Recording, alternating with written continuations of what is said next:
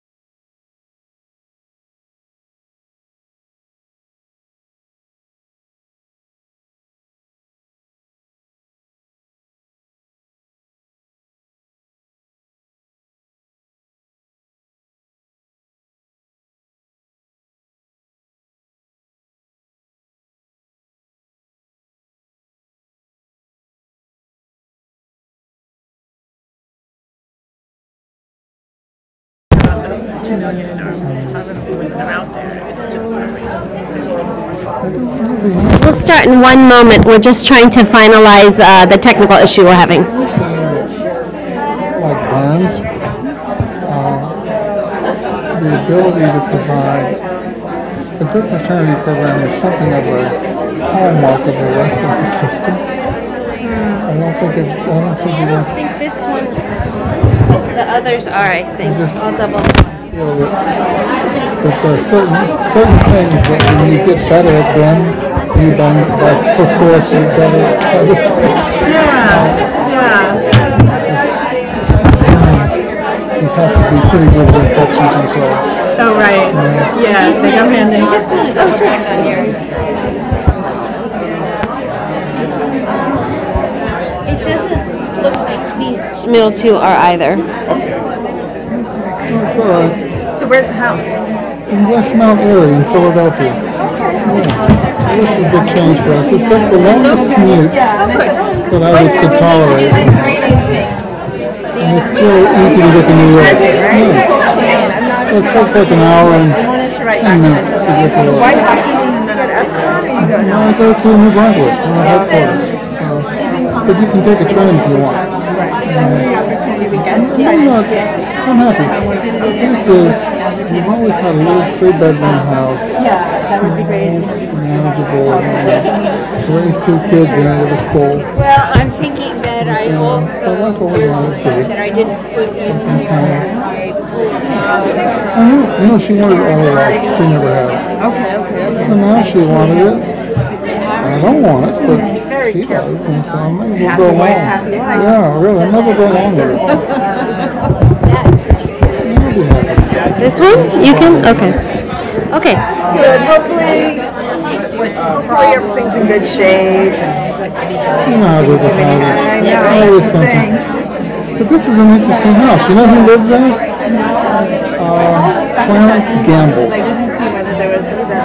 James Clarence Gamble. Yeah, I didn't see anything The on founder of it, but Pathfinder everything must be International. very fast track to try to get it. Very interesting guy, University of Pennsylvania professor, did a lot of work with spermicide. He also was a great proponent of eugenics. Mozambique has seen remarkable growth since the end of its 20-year civil war. All its citizens can participate 7,000 illiterate blacks sterilized in South Carolina thanks to Dr. Gamble's clinics. 19-year-old Ilse Blanco is one of those. It's like 80 to 80. 81 to 80 Or left behind. years. I met that. One of the most.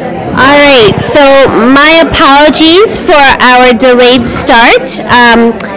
As you may have noticed, we had a technical issue. For those of you sitting towards the back of the room, we're going to have printouts of the PowerPoint, so you won't miss a thing. Just give us a few minutes for that. I also want to apologize because I am not Congresswoman Maloney, but she is coming. I promise you, she'll be here in the next hour or so. So we're going to go ahead and get started. We're going to start today's event called Restoring Hope and Dignity, New Developments and Best Practices in Addressing Maternal Morbidities. My name is Sandeep Patala, and I'm a Senior Program Associate with the Maternal Health Initiative here at the Woodrow Wilson Center. Today's event is brought to you as part of our Advancing Dialogue on Maternal Health series, where we work to identify challenges and discuss strategies for improving maternal health. The series is generously supported by UNFPA, the United Nations Population Fund, as well as historically by the Maternal Health Task Force. As many of you know, the Wilson Center aims to bring the worlds of policy, practice, and academia together.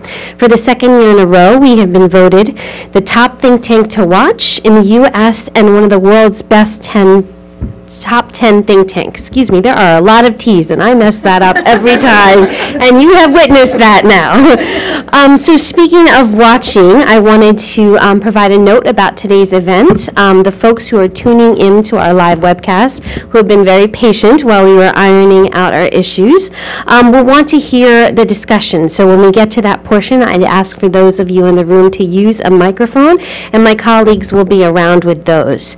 And I'd also ask you to introduce introduce yourself and affiliation. I wanted to mention, in case you can't see that far up yet, and again, the slides are going to be available, that the Twitter handles we are using today are hashtag MHDialogue, hashtag fistula, hashtag NFistula, and hashtag prolapse.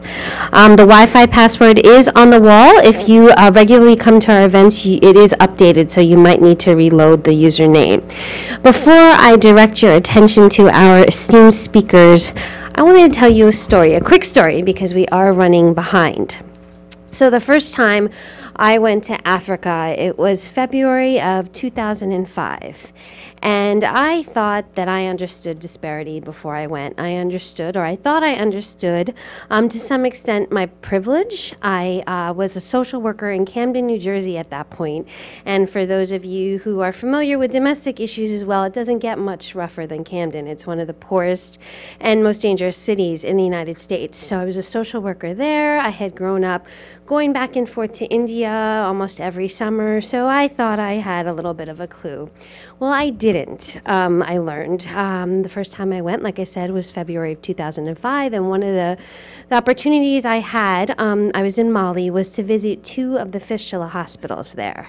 I was busy clicking away, focusing in on stories of the woman that you'll see in that picture right there. I was listening to what was happening in her life. She had experienced a fistula, one of the fortunate women who was getting treatment, and I was hearing about her experience being ostracized in the community before that treatment. When I came back to the U.S. and I was creating the PowerPoints that I now work so hard with our speakers to make sure they have. I know all the work that goes into them, but as I was preparing the PowerPoint, I just happened to notice, and I didn't notice it when I was on the ground, but do you see what her IV is being held up with? It's a stick.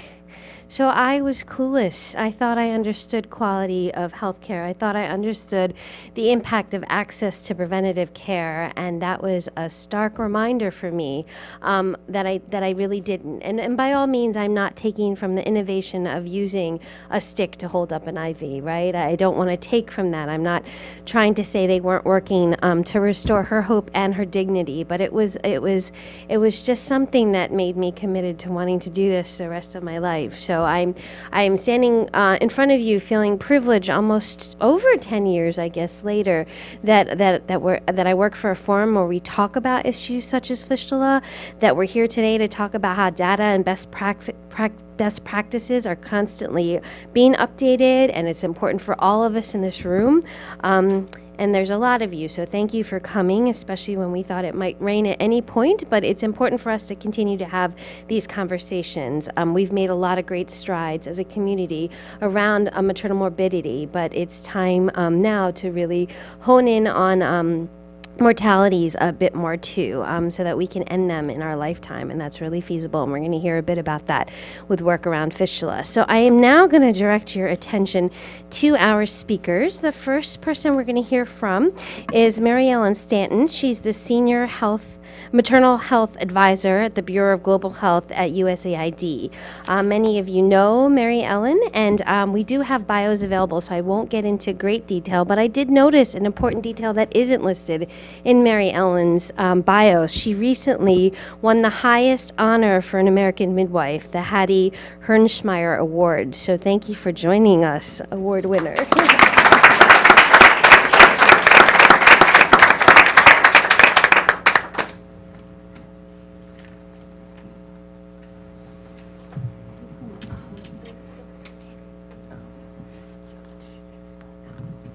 Good afternoon, everyone. I'm delighted to be here and see many of you whom I know, and I hope I get to know more of you. What I wanted to do is, because I know that we've got experts on fistula, and step back just a little bit to the whole problem of maternal mortality. I'm going to talk a little bit about the context from one society, Egypt, then take you into a study that USAID supported in Bangladesh, and then finally some word on mental disability. I do, before I get started, really want to thank the Wilson Center, the Maternal Health Task Force, and of course UNFPA, who've been so terrific in sponsoring this initiative and leading this through the years. It has brought such prominence to maternal health to have it here at the Wilson Center, so we're very grateful for that. In the area of context of maternal disabilities, I have to tell you that long ago I was very taken by a study that was done in Egypt, aptly called the silent endurance, which I think, because of naming it that way, really says a lot about the lives of women who experience reproductive morbidity. Women are taught to endure malaise and pain related to menstruation, pregnancy, and childbirth. Usually we see, place personal needs, including even basic dietary intake, after childcare and after their husband's needs, all subordinate to the other family's needs. The woman's heavy workload, plus her lower status, doesn't allow her to seek medical help in many instances, and she's is taught to serve others without complaints, without delay. There's a real lack of awareness of women about their own health, about their own bodies. And few will discuss their problems, as I would say maybe in this society today, because of issues of social stigma. Health professionals, and I hate to use great generalizations, I'm taking this from this report here, rarely lend a listening ear. I hope that's not true, but it may way too often be true. Health professionals may show a lack of interest or concern, and of course we know some respond with disrespect and abuse. And health professionals, by and large, may have a lack of understanding about women's lives. Their ignorance of the conditions in which they live, and so they think of women as a clinical case, lends them not to care so much. A number of big reviews have been done over the years, a couple very good ones by the Institute of Medicine. I'm not even recalling this here in the PowerPoint slides.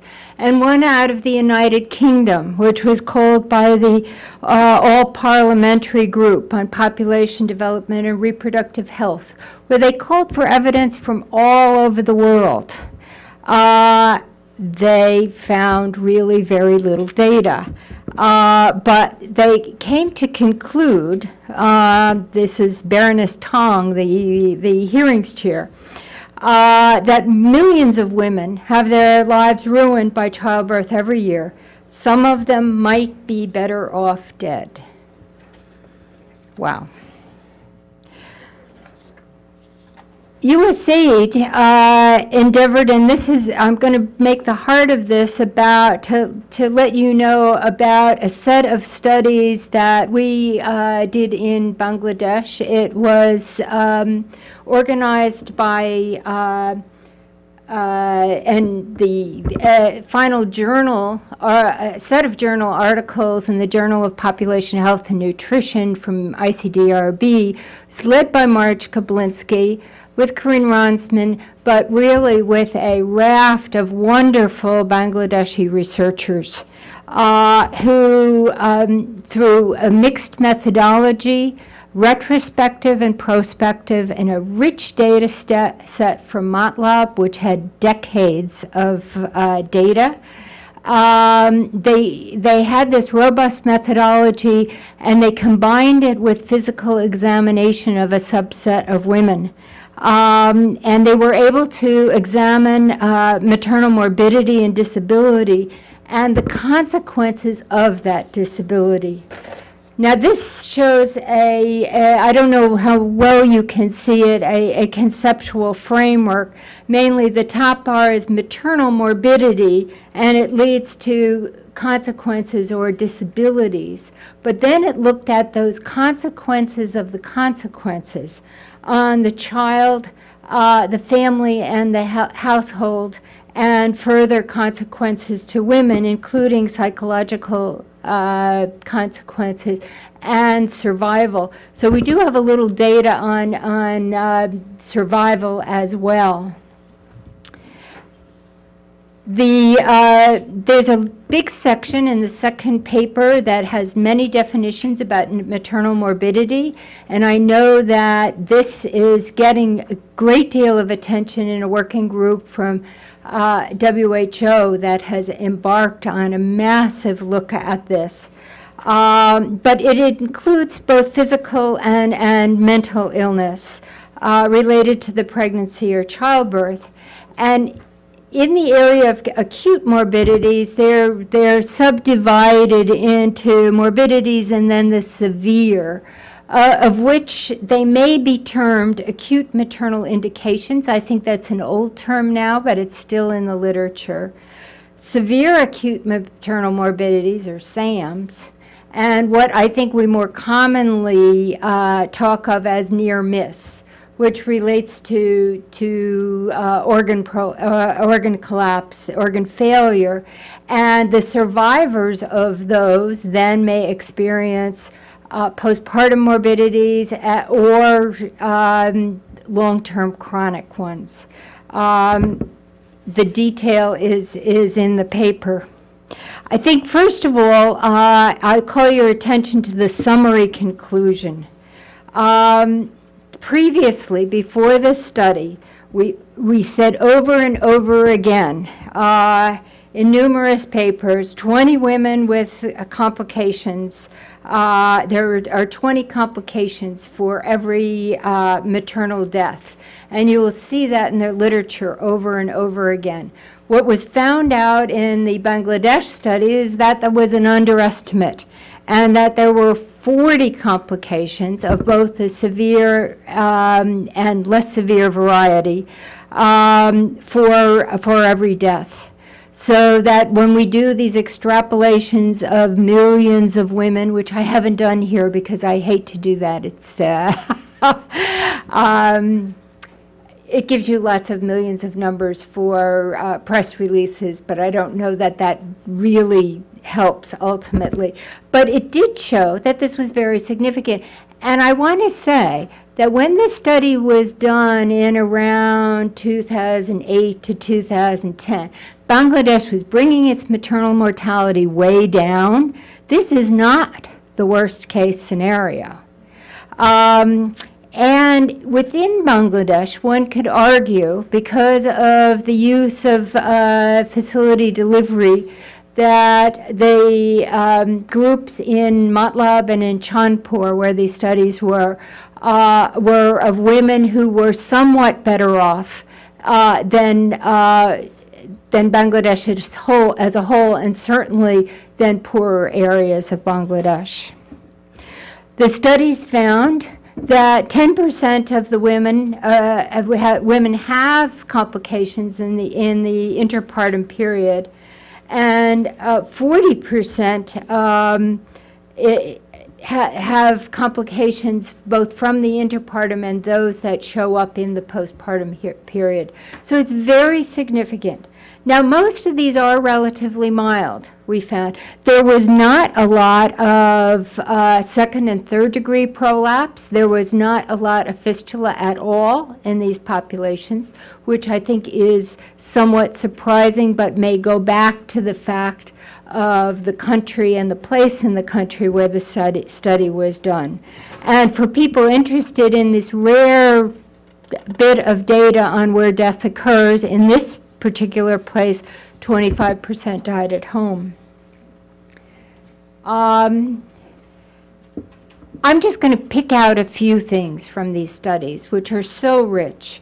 But in terms of what we're calling the consequences of the consequences, the maternal complication, when there were chronic disabilities, such as a uterine prolapse, women could experience something which they called kota, which is an insult, and it's ridicule by family and in-laws, and I can see people nodding here because they know this well. A woman with stress incontinence said, if people find a deficiency, they will castigate me. During quarrels, they will take the upper hand and stigmatize me.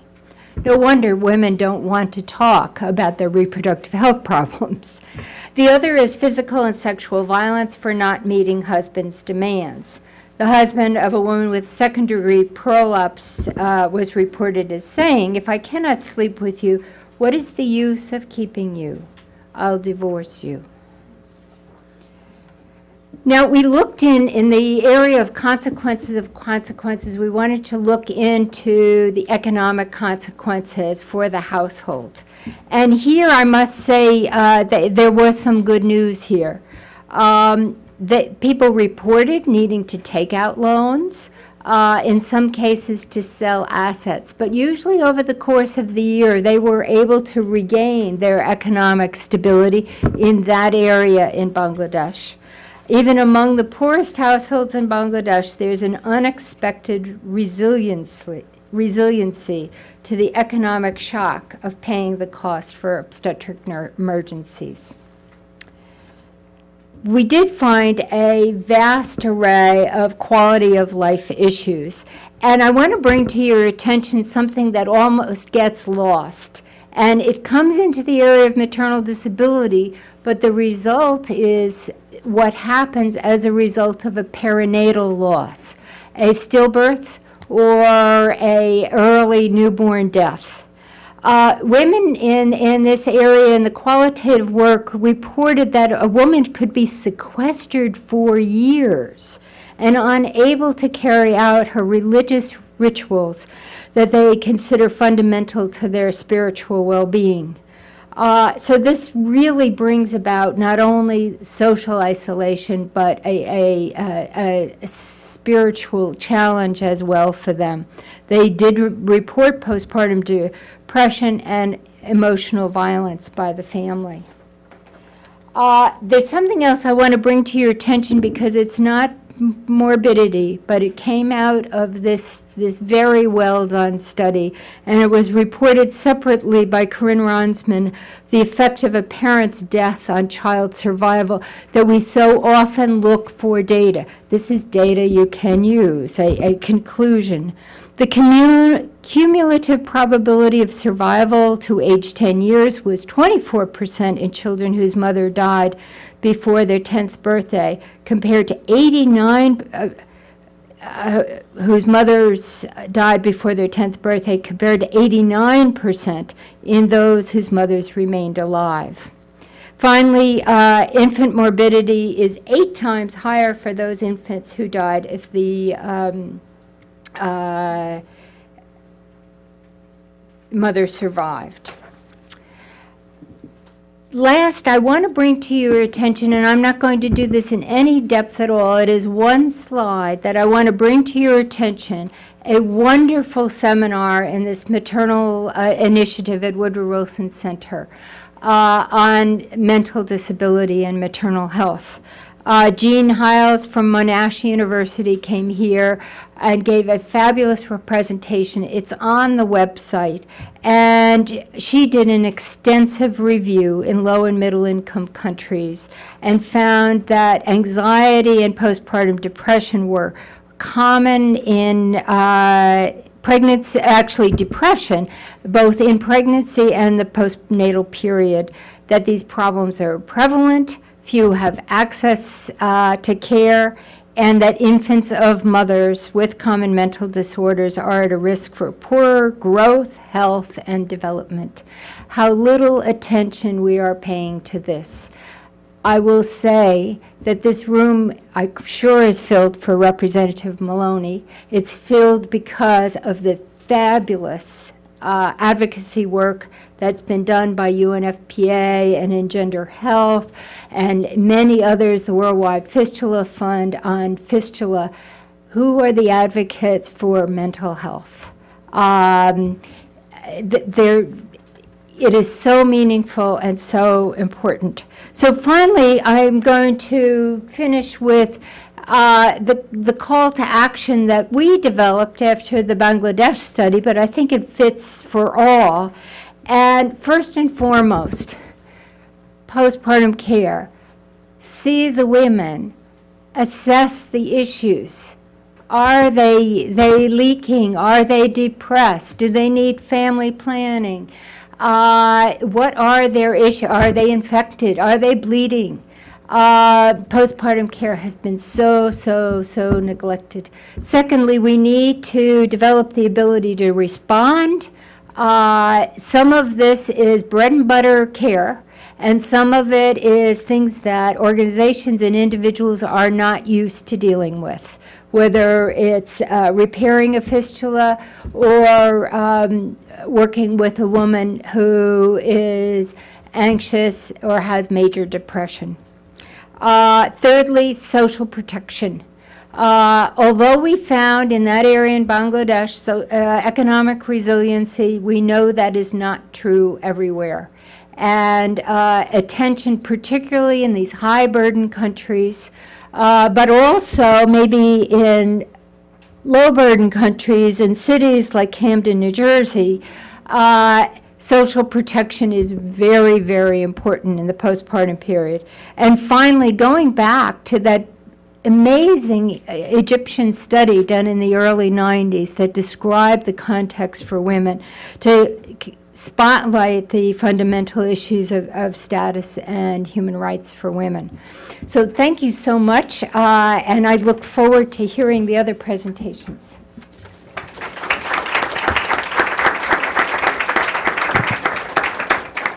Thank you, Mary Ellen. I really appreciated how you ended with that call to action. I thought I'd taken so many asterisks next to quite a few things you said.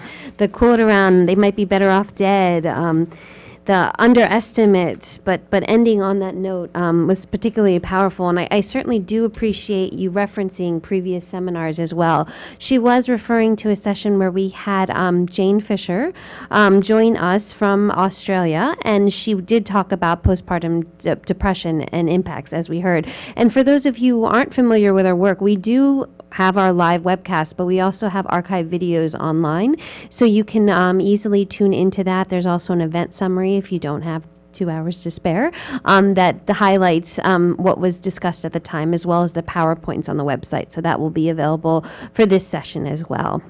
So now let's change gears a little bit here about UNFPA's work around ending fistula, how about their campaign's vision, priorities, successes, and events. And we're going to hear that from Erin Anastasi. She's the interim coordinator of the campaign to end fistula. She's a technical specialist on obstetric fistula with UNFPA. And we're going to actually start with a quick little video. And again, I hope that you are able to see that okay from the back. But the PowerPoints will be available. From United Nations Television, this is UN in Action.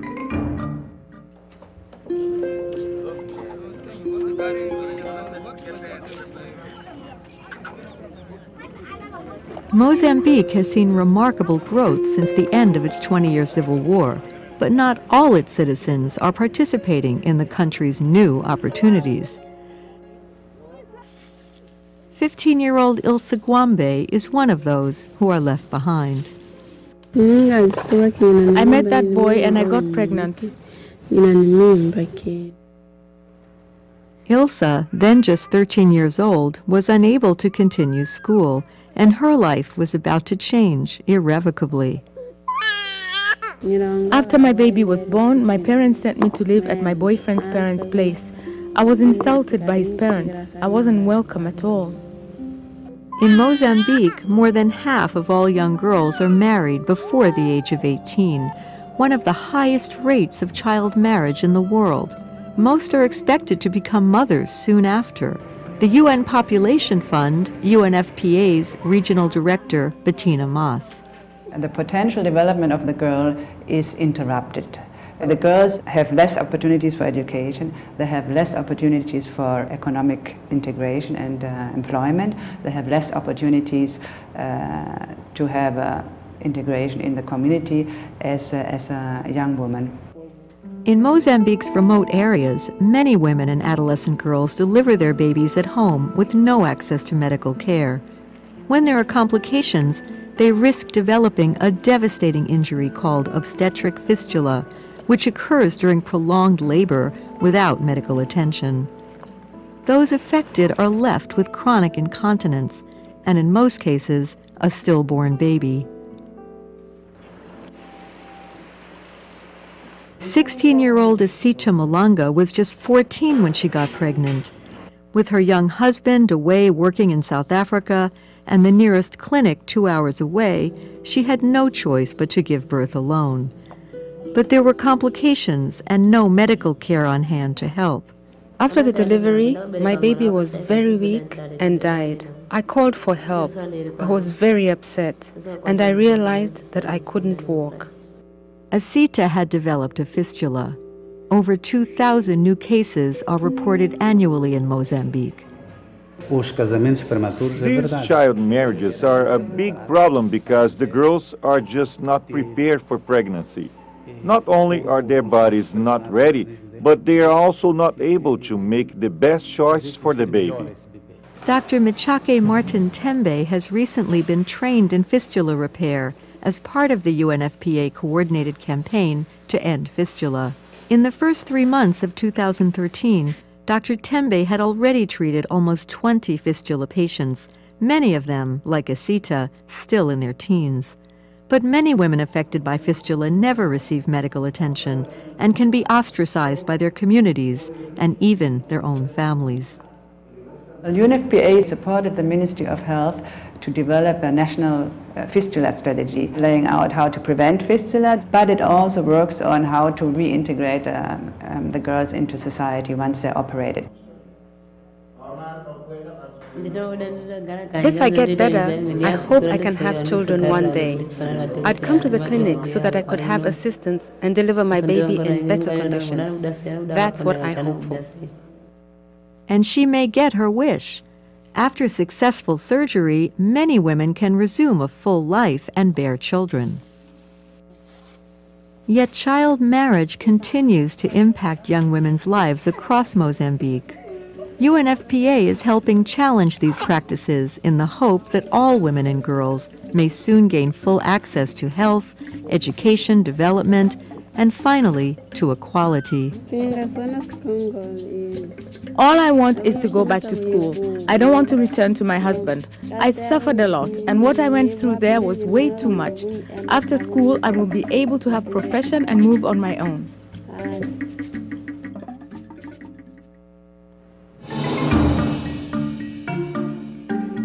This report was produced by Guy Hubbard for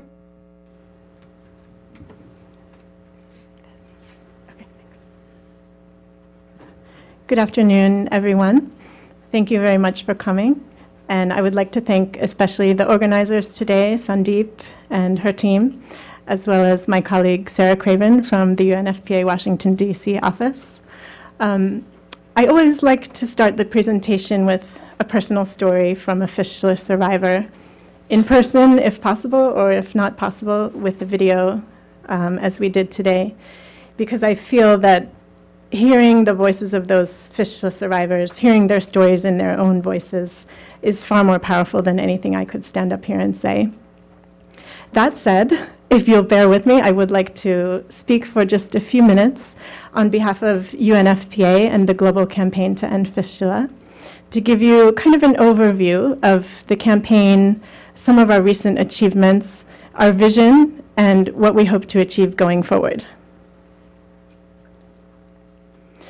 So the vision of the campaign, we really strongly believe that fistula should no longer exist in today's world. We find that it's not only a public health problem, but it's really an issue of human rights, as Mary Ellen pointed out. And it's really a moral and ethical issue of our time as well. So we would like to see from today forward no new cases of fistula. We know that fistula is preventable in almost every case. We know that it affects almost invariably the poorest of the poor, the most vulnerable and marginalized girls in society, and therefore it's simply unacceptable. So no new cases is our vision. In addition, we believe that those women and girls who were unfortunate enough to develop fistula in the first place have a right, again, as a matter of human rights, as a matter of dignity, they have a right to be treated and to access surgical care to hopefully repair their fistula. In addition, part of the vision is that while treatment is necessary, it's not sufficient. So once that woman or girl gets her surgery and gets treated, we don't want her to just go home and disappear. Nobody knows what happens to her. Nobody knows whether she lives or dies, what becomes of her other children, what becomes of her families. So here's where the component of social reintegration services and follow-up comes in. And finally, another key piece of the vision is that for those perhaps most unfortunate women and girls who've essentially been told, sorry, there's nothing we can do to help you, those that we call deemed inoperable or incurable, we want to make sure that they are not forgotten and left behind, and that they have all of the support, all of the services they need for as long as they need them, until one day, hopefully, there will be a cure for them. So just to give you a snapshot of the global campaign to end fistula, we are present in over 50 countries around the world. As you can see from the map, it's primarily sub-Saharan Africa and South Asia, countries where maternal mortality is still high and they're struggling to eliminate fistula. The campaign is led by UNFPA, but it's really a global coalition of over 90 partners at the international level, including all of my distinguished colleagues on the panel today. In addition, we have hundreds more partners at national and local levels. And since the campaign was launched in 2003, UNFPA has supported over 57,000 surgical repairs to help women and girls heal from fistula. And in addition to those 57,000 repairs, many campaign partners, including Engender Health, Fistula Care Plus, the Fistula Foundation, with support from Johnson & Johnson and others, have supported thousands more surgical repairs. So the campaign operates on the basis of three key strategies, or what we refer to as the three pillars. The first being prevention. And we always say prevention is the best medicine, going back to this idea that really no woman or girl should ever get fistula in the first place. And when we speak of prevention, we speak of the whole range of broader maternal and newborn health care. So including, for example, midwifery, skilled attendance at birth, emergency obstetric and newborn care, including that vital cesarean section that can save a life and also prevent fistula, as well as the family planning and sexual and reproductive health services. And in addition to the campaign to end fistula that UNFPA is leading, we also have large global programs on each of these other components of prevention. The second key component, as we talked about, is treatment, typically surgery to help repair the fistula. And the third key component, again, is the social reintegration and follow-up, so that those women, once they've had their repair, they get the support, they get the services they need. And I was really pleased to hear Mary Ellen use the term social protection. I think that's a key idea here. We talk a lot about how do we break that cycle of vulnerability, poverty, marginalization that renders those women susceptible in the first place. Just to say a bit more on the prevention side in terms of midwives, as I mentioned, UNFPA also runs a large global program on midwifery, and we're really working closely with midwifery schools and associations and governments around the world to strengthen the role of midwives in preventing fistula, as well as managing early management of cases of fistula, and as well as treatment, particularly referring women for treatment. So midwives play a key role. And in addition to the 3 pillars or the 3 strategies I talked about, another key area of work for the global campaign is advocacy. And we do advocacy at global, regional, and national levels. One of our key advocacy events every year is the International Day to End Obstetric Fistula, which was established in 2013. It takes place on May 23rd every year. This year we held a side event at the World Health Assembly in Geneva. And for me, one of the really exciting things that came out of this year's International Day is the United Nations Secretary General every year on the day issues a statement on ending fistula. And this year he used the language of ending fistula in our lifetime. So we feel that that's a breakthrough, that we know that the global community is talking about ending preventable maternal and newborn deaths, ending preventable mortality, which is key. But we also really want to hear people talking, planning, and acting for ending fistula and other severe morbidities in our lifetime. Just to highlight another, I think, interesting and exciting piece of the campaign's work, and again, this is UNFPA, but also a number of our partners who are here and many who couldn't be here today, is the use of mobile technologies, mobile phones and other technologies, to help empower women and girls who are living with fistula or recovering from fistula. There are a number of interesting, exciting initiatives out there. I think we can talk more during the discussion if folks are interested. I've just highlighted a few key programs here, as well as a film that we launched last year on the International Day to End Obstetric Fistula that highlights some of those initiatives, which are helping women and girls to connect to treatment, to connect to care, and also helping them to be followed up once they go back home so that we know they survive, they're healthy, and they're well. So another initiative that we're very excited about, launched in recent years, is the UNFPA fistula kits, fistula repair kits.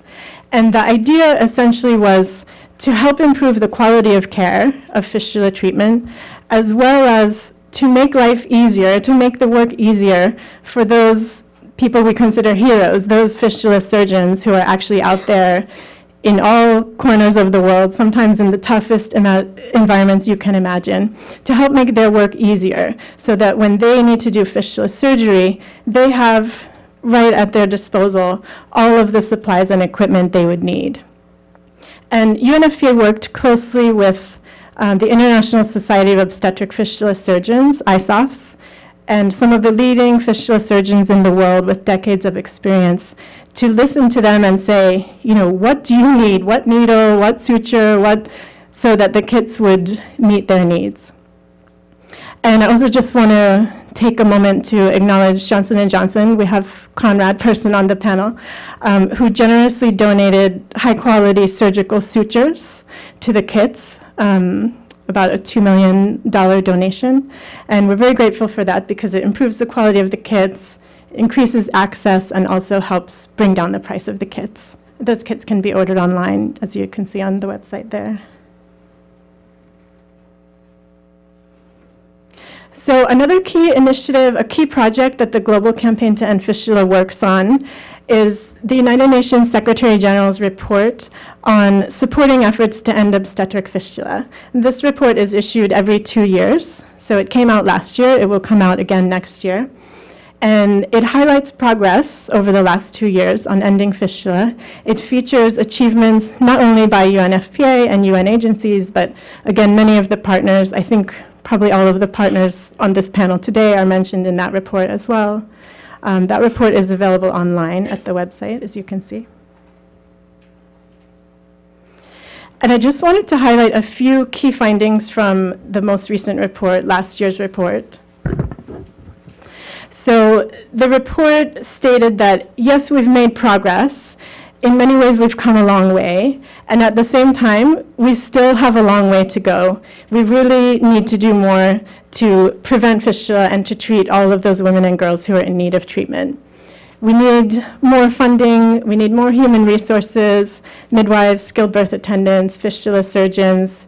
We need to strengthen health systems, as well as ensuring universal access. so that every woman or girl has the care that she needs when she's giving birth. Antenatal care, skilled birth attendants, no matter how poor, no matter how remote, where she is, if she's in a conflict zone, humanitarian setting, every woman and girl gets that care that she needs. Another key focus of the report was national leadership. So really supporting countries to be in the driver's seat. Those countries who are still struggling to end fistula, that they would put in place national strategies for ending fistula, again, in our lifetime. And the report also highlighted the need to address the root causes of fistula, the underlying drivers of fistula. So again, the poverty, the inequalities, the vulnerability. And UNFPA also has big programs working on adolescent girls, the most marginalized, working on child marriage, some of those key determinants. And I know other partners in the campaign have such programs to address those as well. And finally, one key issue from the report that I wanted to draw your attention to is the call to make fistula a nationally notifiable condition. And this essentially would involve governments establishing registers so that they could identify in their country each and every woman who's living with fistula, follow her up to ensure that she is linked to the treatment and care that she needs, and follow her up over time, again with the aim of ensuring her health and well-being and that of her children and family. When we speak of this nationally notifiable condition, I think in discussions I've had with colleagues, the best rationale I can think of for this initiative, why did we propose this, is an anecdote that I heard last year in Uganda at our International Obstetric Fistula Working Group meeting. And it came from a colleague working with CCBRT Hospital in Tanzania. She told the story of a young woman who came to CCBRT Hospital for fistula treatment many years after she actually developed the fistula. So the surgeon asked her, why did you wait so long? You know, if you knew the hospital was here, if you knew the treatment was there, the treatment's free, you don't have to pay anything. And her response was, 8 years later, why she waited 8 years, she was trying to save up the bus fare. If you can imagine suffering from a condition that's essentially ruining your life, and for 8 years, you can't seek treatment because you can't afford to get there. And we know that there are stories of women who've waited 10, 20 years. We know, in fact, that most women living with fistula will die without ever receiving treatment at the current rate of progress. So this is the rationale behind the nationally notifiable condition. So just a couple more slides. I wanted to highlight some of the priorities of the global campaign this year and beyond. So we talked about supporting governments to scale up their capacity for preventing and treating fistula, and also helping to reintegrate the fistula survivors. So we want, not just in certain pockets of countries, that women and girls get treatment, but anywhere and everywhere where there's a fistula survivor, that governments would have the capacity to help them. We also talked about national strategies, and not only national strategies, but action plans that are budgeted and that have a timeline attached to go with them. So again, the idea of in our lifetime, really making it concrete and practical. We also support governments to develop national task forces for fistula so that they're in the lead, they're coordinating with all partners in country to develop and implement that strategy for ending fistula. Advocacy, as I mentioned, is a big area of work for us at various levels, global, regional, national. In addition to the International Day to End Obstetric Fistula, we have a number of advocacy events we're working on. Just one that I'll mention briefly is, you may know that currently the UN Secretary General's strategy for Every Woman, Every Child is being updated. Colleagues are working on version 2.0. So we are working hard to integrate fistula and broader maternal morbidities as well into that global strategy. And finally, just a brief word on data. I think Mary Ellen alluded to the fact that the numbers have always been kind of a challenge for us. We've struggled with the numbers. How many women and girls are actually out there living with fistula? Where are they? How do we reach them? So we are hoping in the near future to have some new numbers, new global estimates on fistula. That's one of our big projects for this year and next year. And finally, I'll end with highlighting some of the challenges we face and also inviting you all to help us overcome those challenges and to defeat fistula once and for all. So the question of political will, we feel that, again, at all levels, global, regional, and national, there needs to be a much stronger stance, the international community and nations saying, enough is enough. It's time to really put an end to fistula. We know we can do it, so let's get it done. Of course, we struggle with financial resources, the human resources, the backlog of cases. The UN estimates over 2 million women, you may hear various estimates, who are living and suffering from fistula. And I always say, even if it's 1 woman or 100 women or 1,000 women, that's 1 or 100 or 1,000 too many. And again, if we think of the fact that if things keep going as they are with the status quo, most of those women will die without ever having treatment. That's a huge challenge we face. And finally, again, the idea of the social reintegration, breaking that cycle of poverty and vulnerability, making sure no one is left behind. There's a lot of talk these days as the Millennium Development Goals draw to a close and the world plans the post-2015 Sustainable Development Goals about leaving no one behind. So we really want to make sure that fistula, women and girls suffering from fistula and other maternal morbidities and disabilities are not left behind and fistula doesn't become neglected again. Thank you.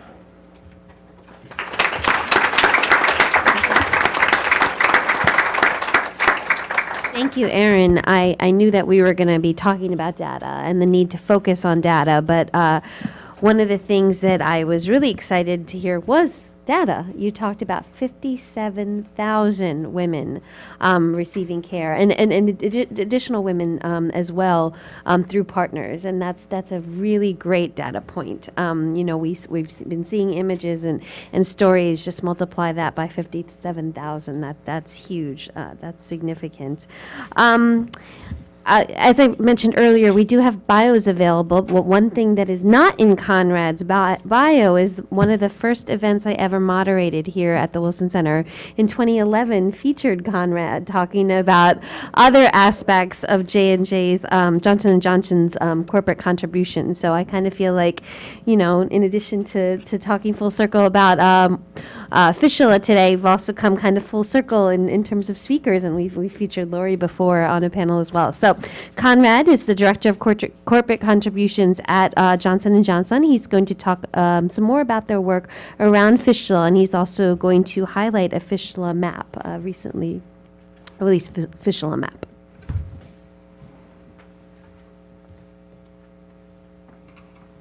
Well, this is a very daunting afternoon for me, because I sit at a table surrounded by people who know so much more about this topic than I do, that I feel I must limit myself very narrowly to a few little things that are largely based on experience. And a few observations that I hope will show that come from the perspective of a private sector donor.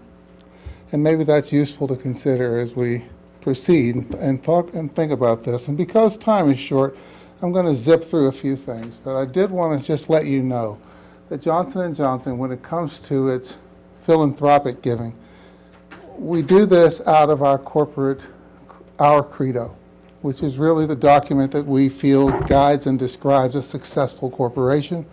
And it says, part of what it says is that we should support good works and charities in the communities where we live and work, and in the world community as well. And so in the interest of doing that, we've decided 3 areas should be where we focus. And the first of them, and the one where we put the most energy, frankly, is around saving and improving the lives of women and children. But when it comes to obstetric fistula, because of who we are, we tried to take a look at the totality of this issue. And we decided that there are so many elements of it. And I think the speakers already have talked about them so well, there's no need in my rehashing that. But because we have this strong heritage of within the world of surgery. In fact, the first products Johnson & Johnson made were surgical supplies. We feel that we should focus on surgery and treatment. That should be the heart of where we put our energy. And we make surgical sutures, so the products that we make can be leveraged against that goal. So we do see a point in being involved in maternal care, but we treat that as separate from obstetric fistula. And we do see the importance of social reintegration and supportive services for women who, who even though they're treated, cannot be fully cured. That kind of work to support them for a lifetime, frankly, is also important. But we only do those things as a supporter of surgical programs. Okay?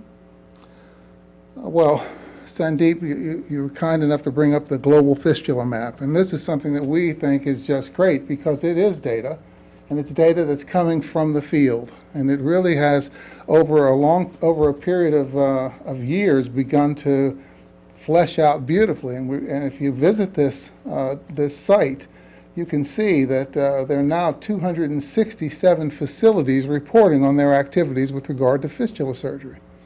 And this is fabulous because it gives us some idea of what we have to work with. So it's a resource-driven approach, I think.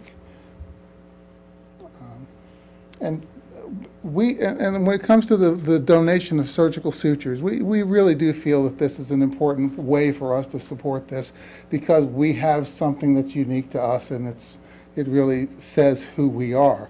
And we know that supply insecurity is a really major impediment to surgical programs. If you can't get the products that you need, or if you're working with things that are not really appropriate for the job you're trying to do, you can't be terribly successful. And there, by one estimate, the amount that we're committing to give will supply 80% of the global need for sutures for fistula surgery for the next several years. And we're really grateful that UNFPA and Direct Relief are the two partners who are distributing these sutures. And I want to say something about this that points to a challenge. One of the things that we've learned over the years is that things that are given, that does not necessarily mean that they're going to be integrated and utilized effectively. This is why companies have marketing and sales divisions. This is why sometimes things that you think are not terribly important are vastly successful because they are well presented to the public and they're conveniently available. So we really believe that even though we've donated these sutures, some additional energy is going to be necessary to get them out to the programs themselves. And that's an important thing that we are ruminating on right now at Johnson & Johnson. And we'll be counting on our partners, Direct Relief and UNFPA, to give us ideas on how we can support them in this. One of the things that we also think is really important is the idea of making more surgeries available. And frankly, a competent surgeon seems to be at the heart of that. So FIGO has been, we were proud to help FIGO in terms of developing the manual for training on obstetric fistula. And we were happy to support the first class of fellows to be trained with this manual with support from J&J and the Fistula Foundation. So right now with 10 surgeons trained and 7 facilities accredited and 30 experts who are trained to implement the training program, we think that this has been a really good success in terms of turning out people who are competent to treat the women who need the surgery. And it's not an easy thing to do. Even though the surgery in many cases is done quickly, one surgeon told me it's like fixing a hole in the sole of the boot through the top of it. It's not an easy thing. It takes a lot of skill. And that made me think a great deal. And it also made me think about what facilities you need to be successful. And what we've seen with some of the fellows is that they go back to hospital operating suites that are ill-equipped for doing this surgery. Things like tilting tables, adequate lighting, infection control procedures, and the nursing support. Really, I think that may be the most critical thing right now, is getting a program like this that's aimed at the nurses, because There are techniques that are used in one facility that are not used at another, and it would be really great to decide through evidence which of those techniques ought to be replicated much more broadly. And the program's popular. As you can see, 91 applicants to take this training program, and I think that's kind of remarkable. I'm going to digress a moment because, I mean, who's doing this except through passion and a humanitarian spirit? This is not surgery you learn to get rich. Right? This is somebody who you are now going to be working with the poorest people and the most disadvantaged people. And so anybody who even says, I want to learn how to do this, I have such admiration for. And 21 countries, I think that's pretty impressive too. So we think that more trained surgeons can lead to more women treated, but how do we know that after these surgeons are trained, that they are actually able to go back and implement, use their skill, and serve the public with this skill? And so we've been doing some work with the Fistula Foundation to provide a small grant program. It's a re-granting program. They receive a sum of money, and they're able then to offer it to these FIGO graduates to say, what do you need? What would help you to reach more people? And our metrics for this grant program are around more available, more services provided, more availability to people. And also in cases where it's felt that a certain piece of equipment, for instance, might be limiting the range of services available, that's another metric, because we're saying that availability is important in terms of quality of care. Okay? And we're going to be following this closely and really trying to use this grant as a way to assess the effectiveness of the FIGO training, but also to identify what are the obstacles to effective practice to the surgeon that has been trained. And this can help us to figure out what sort of things we ought to offer these programs that you see, this 267 facilities that are doing this work in the future. Okay. The other thing that we've set aside some funding for is to create a community of practice, because we feel that so often, most of those facilities that you saw there, you've got someone who's working alone with very little in the way of professional guidance or mentorship, not necessarily an ability to seek consultation on cases that they may be dealing with. And so we feel that by helping to create this kind of community, that we may see a learning community and a supportive community of doctors doing this work. I think I'm very nearly out of time, but I'm going to ask you to indulge me a little bit to talk about this game called Half the Sky. Now, many of you probably saw the book by Cheryl Wu Dunn and Nicholas Kristof. And I mean, it's a great book, and it was a great film series on PBS. And one of the things that Games for Change did was to produce a computer game called Half the Sky. And it was meant to educate people on the situation of women in developing nations and what a challenge women had. And we decided to work once again with the Fistula Foundation to provide a grant of $250,000 and ask if this could be unlocked by people playing this game.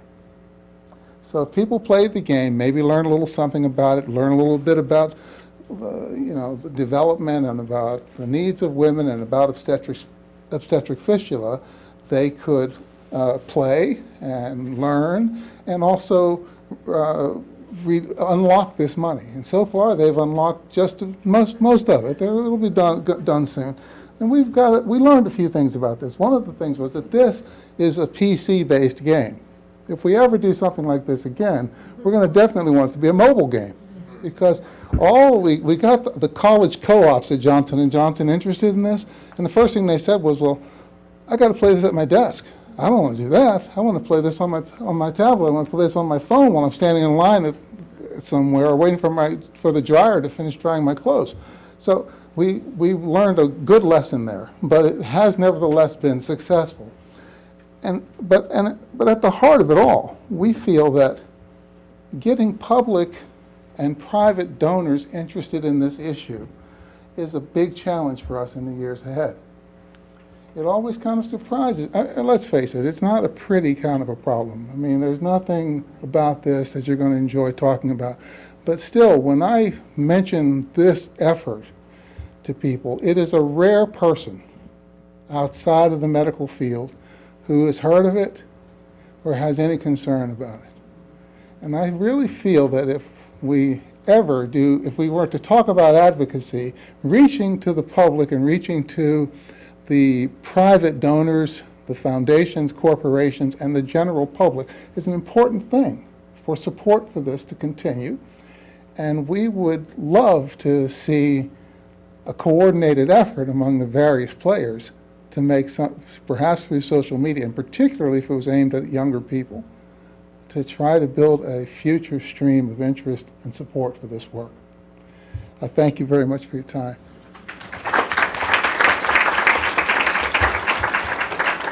All right, we can all admit it. We're going to go home tonight and log into that game. I actually, before you made the comment about mobile phones, I was like, oh, I was going to say that. We're all going to get on our phones, but we're going to get that other 50,000 or so, right? We're going to uncover that. That was really interesting.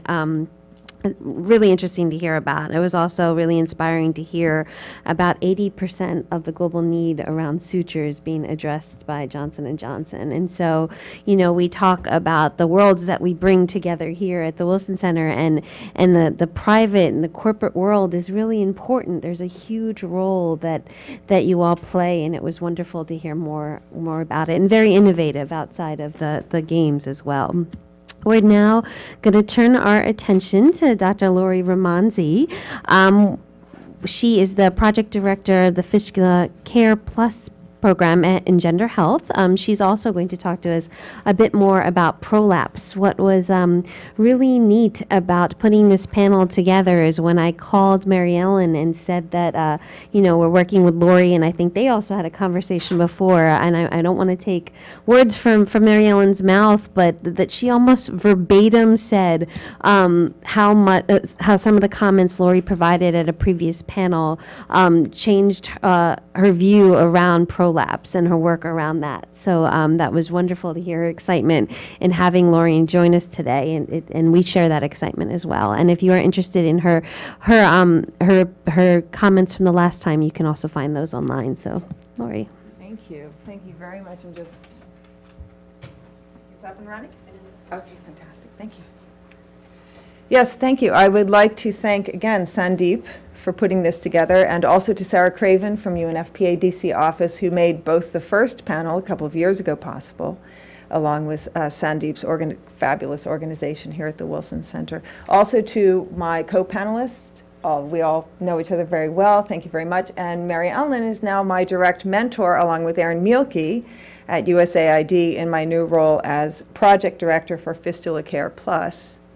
It's interesting, I think, Sandeep, that with the first panel, it was very much about what we were going to do or not do in relation to fistula, and it's just fabulous to see how far along the arc we've moved in terms of we're now talking about how we're going to do what we're going to do, and fabulous things like video games, which is brilliant to get young people in wealthy countries invested in something much larger than themselves through something they turn to every day to get away from the bigger picture, and now we're just going to bring it back home. I think it's wonderful.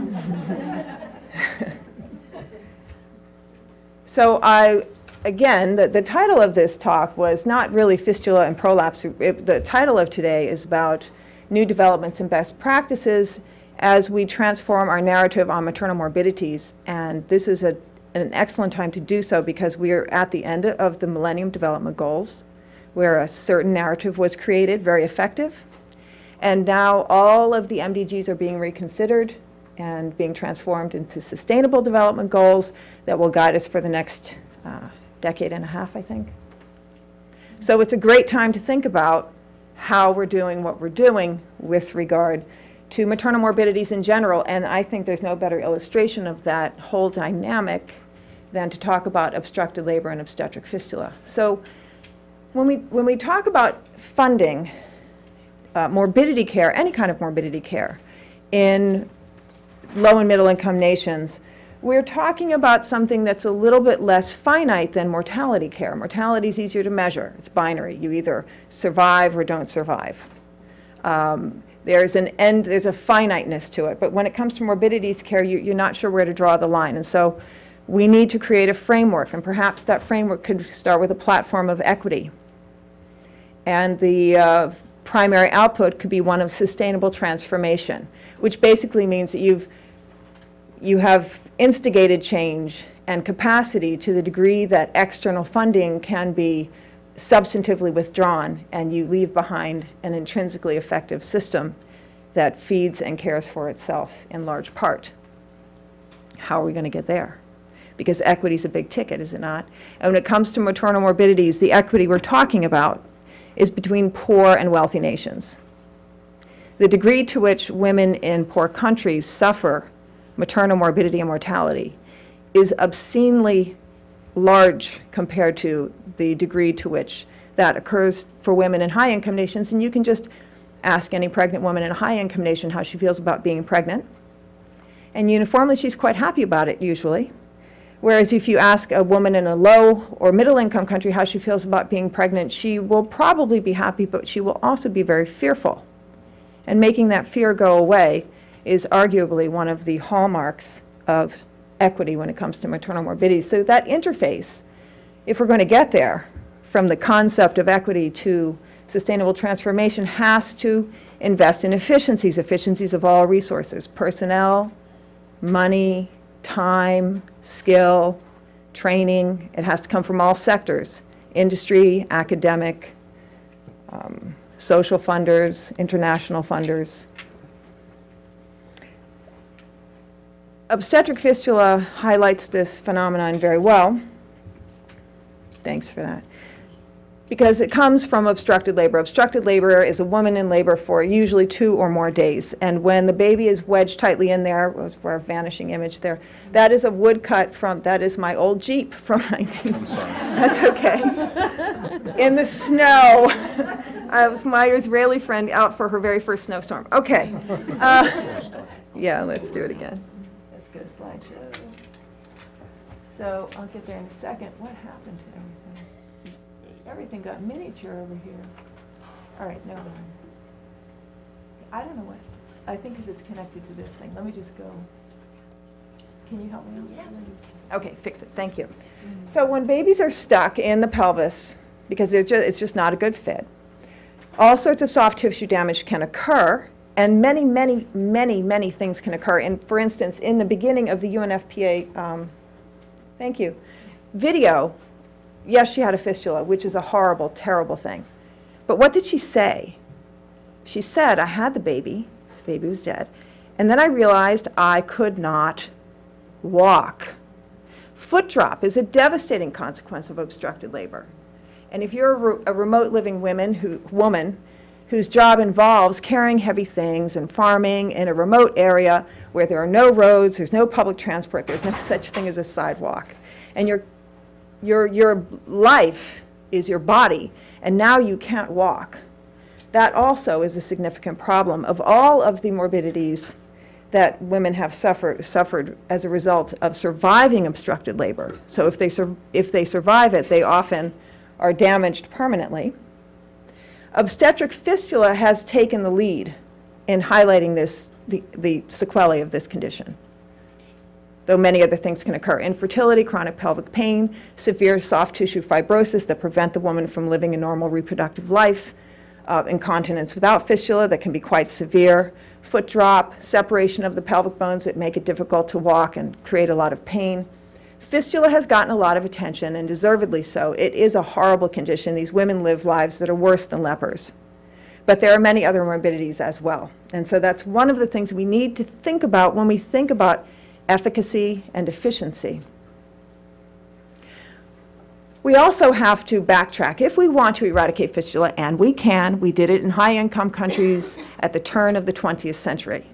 We had fistula everywhere in the world until the turn of the 20th century. In fact, the world's first fistula hospital was on the site of today's Waldorf Astoria Hotel in New York on 51st and Park, and it was torn down because it was no longer necessary due to, I think, the advent of early forms of general anesthesia. Before the early 1900s, there was no anesthesia, but with the advent of chloroform and ether, it transformed surgery of all sorts, including making cesarean sections much more user-friendly.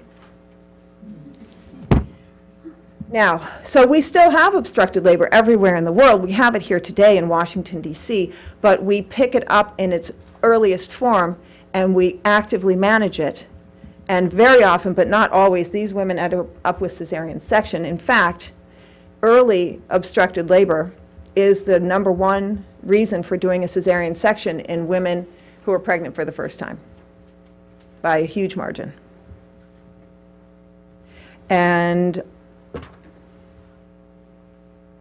we know that in countries where fistula is occurring, in many of them, the population-based cesarean delivery rate is at or under 5%. Now, the optimal rate at which mortality is minimized is allegedly around 15%, according to certain epidemiologic studies. So we're looking at doubling, tripling, quadrupling of the cesarean section rate in countries where we want to eradicate end-stage obstructed labor to prevent obstetric fistula. And on that point of high suspense, I'm going to stop because Carolyn Maloney is here, our Congresswoman.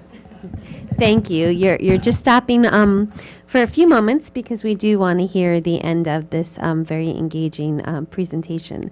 The Congresswoman is here. She is working her way upstairs. In the meantime, I want to turn this over to my coworker, Roger Mark D'Souza. He's the Director of Population Environmental Security and Resilience, who's going to be providing an opening for her. And I do think she's just a few seconds out. But maybe while we do wait for her, we can use this opportunity for any clarifying questions, with the understanding that as soon as the Congresswoman walks in, we're going to need to stop that. But just clarifying questions, because we are trying to save some time for discussion. We also have a reception afterwards as well, and you are free to enjoy the delicious snacks we have, and also engage with our speakers then. And actually, during the reception, we have an additional treat in addition to the fried food. And actually, maybe while folks are collecting their thoughts on clarifying questions, we can hear a little bit more about the quilt that is being showcased. So, can we get a microphone to Katie, who can talk about it? Okay. Oh, perfect. Thanks. I'll be brief because I don't want to. But thank you so much for having me today. My name is Katie Pettit, and I work for the Advocacy Project. It's a DC-based international nonprofit. We work with marginalized communities around the world to tell their stories, to claim their rights, and to produce social change. We really believe in the power of stories, and hearing these stories today have been really moving. And the quote we have today is from Nepal, and 13 women in Nepal who had the uterine prolapse surgery, and they told their story in a quilt square. So downstairs you'll be able to see their story and read a little bit more about that.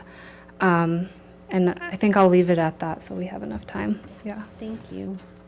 I know that we were particularly honored to have the quilt being showcased, especially post-earthquake, and having the stories of Nepali women in particular. So were there any clarifying questions while we wait for that slow elevator, apparently? or perhaps I jumped the gun in hearing the news that she was here. Do you want me to keep going with my...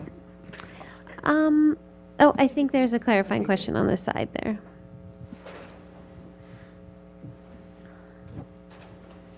Thank you. Zabel Zakarian, can you hear me? Is it on? Speak up.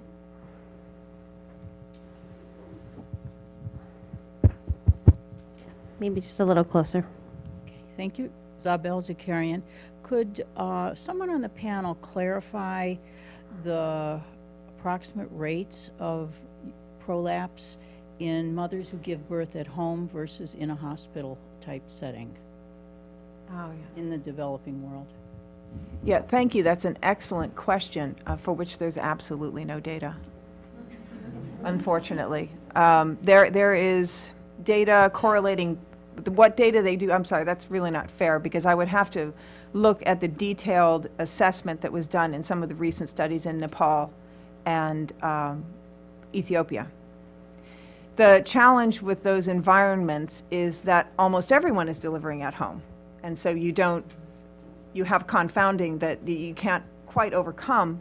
But we know that having many babies is a risk factor not only for fistula but also for prolapse, and having long labor, well within the accepted normal limits, but having a longer labor within the normal limits of labor length is also a risk factor in developing nations, as is heavy carrying, as is living also in a highland region as opposed to a lowland, which I don't really understand, except maybe the heavy carrying is more difficult there or the nutrition is less robust. We don't really know. In wealthy nations, we have a lot of data about risk factors. That while there is some nurture, there's also a lot of nature in it. There's a lot of, in wealthy nations where there is every advantage in the population of women who have prolapse compared to women in poor countries. You see biochemical markers that are markers of hyperelasticity. And so prolapse is also possibly a bit of a genetic component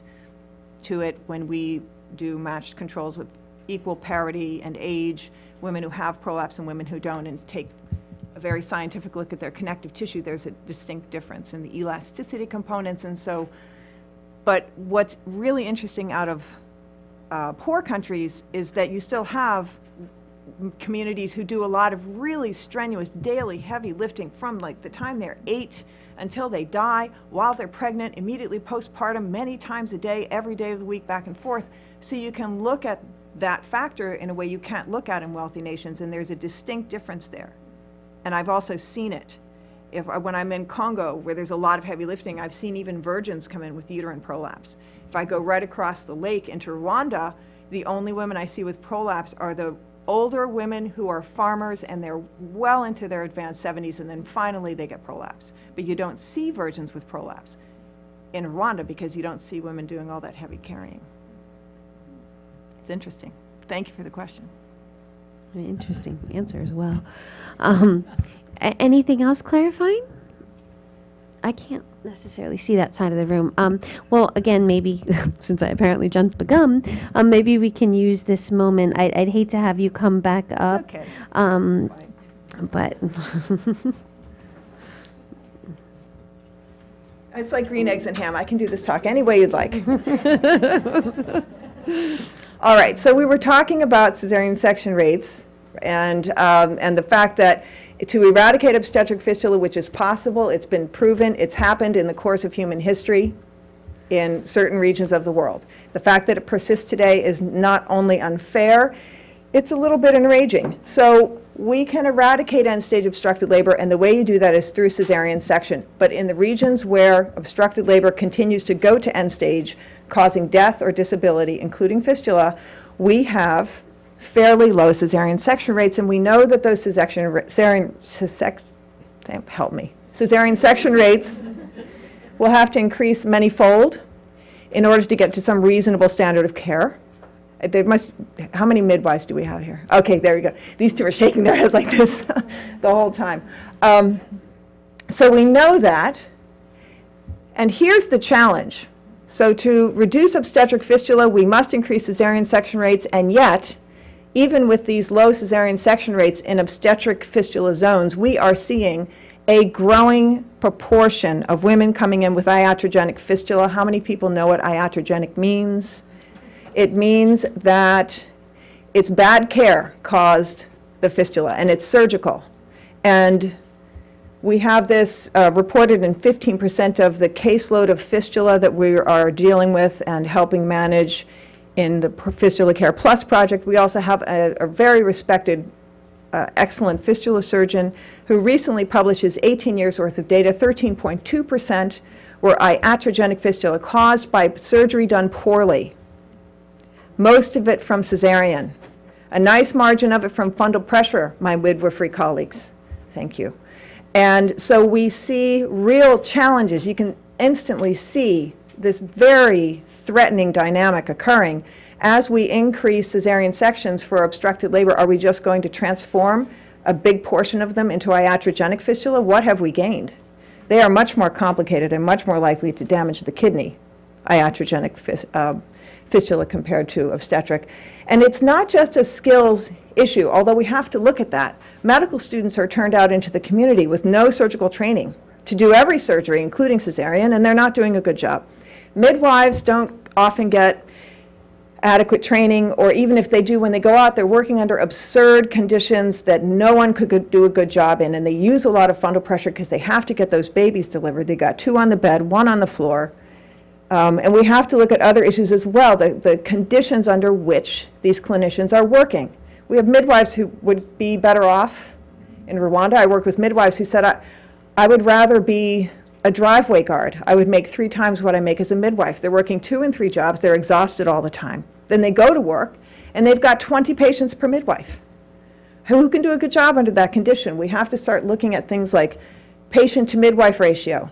I know of a hospital in West Africa that just feeds the fistula center down the hill because they're doing 15,000 deliveries. They went from 5,000 deliveries a year to 15 when they improved funding for maternity care, which is a great thing, right? But they forgot to build some more operating theaters, so they still have 1 operating theater for 15,000 patients. It's an obstetric fistula factory. They labor for 4 or 5 days because they're the last ones to get into the theater. They're not bleeding, they're not having seizures, they don't have a fever, so they're the last ones to get their cesarean section, or not, and then they roll them down the hill to the fistula center. We have to start looking at these conditions in addition to how people are getting their skills and whether or not these skills are adequate, in addition to infrastructure, electricity, water, waste management, supplies. Thank you, Conrad. Supplies, supplies, supplies. We have to have adequate and affordable supplies coming into these countries. We can't be doing donations forever. The equation for fistula eradication is very simple, as Erin Anastasi alluded to earlier. You prevent new cases, and then you efficiently identify and effectively treat the established cases. Fairly straightforward, yes? If we are going to mobilize resources to identify cases or prevent, in order to prevent new cases, we have to know what's causing the fistula in any given community. And while some of them are currently being funded, we fund obstructed labor fistula, we are now funding iatrogenic fistula by default. We've also accepted that sexual trauma can be a source of fistula, and we repair those as well. Some fistula are not amenable to surgery, and some fistula get missed, just either because they don't come in or they're coming from some other cause. But wouldn't it be wise, if we really want to harmonize our efforts with the healthcare systems in these countries, why not give them the information that they need to do the job they ultimately need to do for their community, and tell them about all of the things we're seeing when we do a fistula screening camp, even if we don't put them on the table and do surgery. I think that this is a helpful thing to do that's cross-cutting and ultimately wise. Identifying fistula patients is an ongoing challenge, as was brought up with my colleagues at the panel. It's very stigmatizing, extremely. That's not the only hurdle, but it's one of the biggest. And if we know that most of these fistula, so far, are coming from obstructed labor, and we know that obstructed labor causes many other very severe quality of life, high impact conditions that also ruin the woman's life, why not think about proposing and funding and creating obstructed labor screening programs? I call fistula screening programs the truffle hunt. We're out there looking for the truffles. They're hard to find, and then they're hiding, and then it's a big challenge to find them. We mobilize healthcare community workers, and we do community outreach, and we do public service announcement, all about fistula, fistula, fistula. Wouldn't it be simpler if we said, we have a program for all women who have been in labor for more than 2 days. If you've been in labor for more than 2 days, or you know someone who's been in labor, please, we know they're suffering, bring them in. And then we can begin to utilize our resources possibly much more effectively. Again, if you can't walk from bilateral foot drop, it's great to have your fistula fixed. But there are also treatments for foot drop. And she's in that hospital for 2 weeks post-op, and nobody's paying attention to the fact that she can't walk much of the time. Treatment. We're witnessing a transformation in the way fistula treatment is funded that also cross-cuts and helps us deal with other maternal morbidities as well. We're moving toward an integrated service delivery that engages economies of scale and scope, and we've spoken about that. I'll elaborate on that a bit further. And in terms of monitoring the programs that have been put in place, obviously we always want to make sure that externally funded programs are safe and effective. That's our job. So we call that monitoring and evaluation. But what we have now is a dynamic. We've been in country long enough that we can begin, I think, to interface with the monitoring systems at the clinical level in country, below the aggregate level, and start to mentor and review and assist in the development of quality assurance-based clinical monitoring through simple things like registries that would match symptoms to diagnoses and treatments to outcomes, and we begin to model quality assurance in a very real-life way, possibly.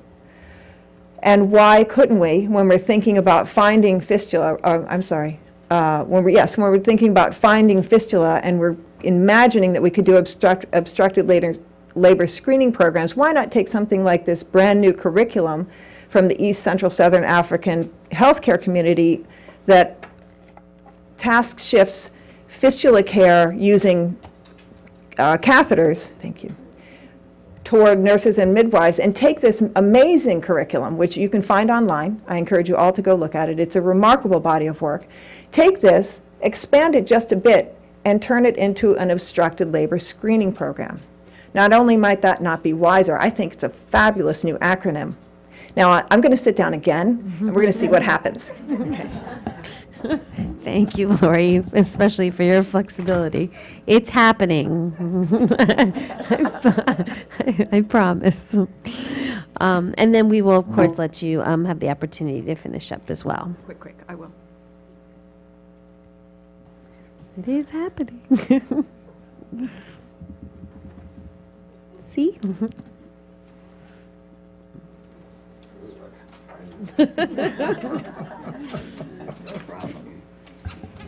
Hello, Carolyn. And I'm Congresswoman. I'm from Manhattan. Oh, you are? Yes. You are? Lori Romanzi. Nice to see you. Well, I'm Conrad person. Well, welcome. We're delighted to welcome Congresswoman Carolyn Maloney. You have her bio, but I'll go through some key points that is highlighted in her bio. As you know, she's a U.S. representative for New York's 12th Congressional District, a recognized national leader with extensive accomplishments on financial services, national security, the economy, and women's issues. A senior member of both the House Financial Services Committee, where she's a ranking member of the Subcommittee on Capital Markets, and the House Oversight and Government Reform Committee, also the ranking House member of the Joint Economic Committee. In the House Democratic Caucus, she serves as regional whip. As you will see, she has introduced bipartisan legislation that authorizes aid to multilateral partners such as UNFPA and the Campaign to End Obstetric Fistula, as well as to bilateral organizations such as USAID to aid in the prevention and treatment of obstetric fistula in foreign countries. She's a champion for domestic and international women's issues, and we were just chatting, and she said that, you know, she had launched the campaign looking at where are the women, and she said to me, you know, Roger Mark, I've prepared a series of comments, but I almost want to talk about what just happened on the floor. I don't want to read a series of prepared comments. I really want to talk about an action plan and what we can concretely do right now. So I like those fighting words. So Congresswoman, welcome. Thank you so much. Thank you. I'm so honored to be here, and I thank all of you for being here and caring about these issues. As Mother Teresa said, it's not that I do this work, is that I like to do this work. And I think that in many times when we are working for women, it's often, with the exception of the president we have now that is so supportive of women's issues, that that a lot of times you feel like you're out there all by yourself working on trying to get things done. And I want to thank very much the Wilson Center, and Jane Harmon was one of my favorite members. She's extraordinarily talented, hardworking, smart. You're fortunate to have her as your leader, and I send her my best regards. I am here today in support of all of the programs that America stands for that help women and children, and two of my favorites, USAID and UNFPA, are on the panel right up here. I just want to say that the numbers are roughly that 800 women die every day due to childbirth complications of the birth of a child, and yet that's about the same as a 747 falling. And look at all the press and attention when a 747 falls, yet so many of our issues, we have to fight so hard to get the political will and the resources to do what's important. And I can tell you that USAID and UNFPA saves millions of lives by providing maternal health care and being there, whether it's an earthquake or a health problem or just everyday life, and providing the assistance. On fistula, I do have a fistula bill in that would provide resources and support for fistula. And 2 summers ago, I was in Ethiopia and in Addis Ababa, went to the fistula clinic there. And for roughly $400 or less, you can repair a fistula sufferer. Why aren't we doing this? So that they can have productive lives and go forward. They are scorned by their families, they're incontinent, and they have problems, and we can correct it, really, if we just had the political will to make that happen. I know that every year one of my priorities is to have a sharp pencil for USAID and UNFPA. And oftentimes, when you're trying to do something to help people, it gets camouflaged with other totally unrelated items that have nothing to do with it. And I'm distressed about what happened on the floor today, and I want to share it with you, because this is a true life example of what's happening. And I was just sharing with Sarah Craven and others when we were talking. I started this movement called Where Are the Women, where I would question whenever they had these panels on women's health or anything related to our reproductive health or our health in general. They'd have all these men talking and no women, and they say they weren't expert enough. Well, I can assure you, any woman is more expert on women's health than someone who's not a woman, and because they confront it every day. So I started this whole thing on where are the women, you know, and raised hell on it, and votes on the floor on it, and questioning every panel that didn't have a woman on it, and all this kind of thing. It became a national movement, came out in the last election. But now I'm beginning to say, where are the women when it comes to standing up for other women's issues and women's issues? We are half the population. And believe me, more than half the population. The women's vote is even larger. If we just stuck together on an issue, we would change America and change it. We should just say we're not going to vote for any candidate that doesn't support the Equal Rights Amendment. I spend 3/4 of my time in Congress holding on to what we already had. You know, there's a constant wave trying to roll back rights that we've already earned. And what does the Equal Rights Amendment says? That we should just have equality of rights. That's as fundamental to American values as anything. And if we just stood up on these issues and voted together, we'd win. But on the other hand, we've made great progress. I can tell you, when I was the age of some of these young women I see around here, I never in my farthest dreams ever thought that a woman would be treated seriously as a Democratic candidate. And earlier today, Hillary Rodham Clinton spoke at the caucus for the Democrats. And I firmly believe that she will be the Democratic nominee. I believe she will win that nomination. And that means she has a 1 in 2 shot of being President of the United States. Now, I'm a Hillary supporter. I'm going to do everything I can to help her get elected. But coming from where we were just basically kept down and back and told to shut up, and of course, you're lucky to be in the room, and we're going to pay you 1/10 of what we're paying everyone else. And you know, it's just been a hard battle. But we've made incredible progress in my lifetime. I never thought we'd have an African-American president, and we have. I never thought we'd have gay rights approved for marriage with the Supreme Court. I introduced one of the first bills on domestic partnership on the City Council, and they refused to print it. They said it was unconstitutional. That's how bad it was. Literally, I'm telling you the truth. We will not print it. It's unconstitutional. How dare you try to even print this idea? And to see the change and that this was affirmed by the Supreme Court, and that the Confederate flag has gone down and the rainbow colors are going up. I mean, there's been a lot of change and a lot that has taken place in this country that is very, very important. But it still distresses me that we always have to fight against the gag rule, that we have to fight for UNFPA. They go out and probably save more lives than any other program, and yet you have to fight every year to get just the funding for them. But back to what's happening in Congress. What I love about my job is that you can actually make things happen. You can make things happen. You really can. And so when the Republicans came in with what they call sequestration, that means that they are flat funding, that they will not improve the funding in any area. So I said, well, you know, how can we get around that? So one of the areas that I work on every year is women's health and breast cancer research. One of the things that I wanted to do when I came to Congress was double the funding. Well, we've more than quadrupled the funding for breast cancer research, but still too many people, 40,000 a year, die of breast cancer. So I got a Republican colleague and said, let's do a coin bill. And how it works is you have a program that matches the money, so it has to be a substantial program. And you print a coin, and the American public, then with their dollars, can fund the research. So the two leading organizations in America in breast cancer research is the Breast Cancer Research Foundation, founded by Evelyn Lauder, and Susan G. Komen.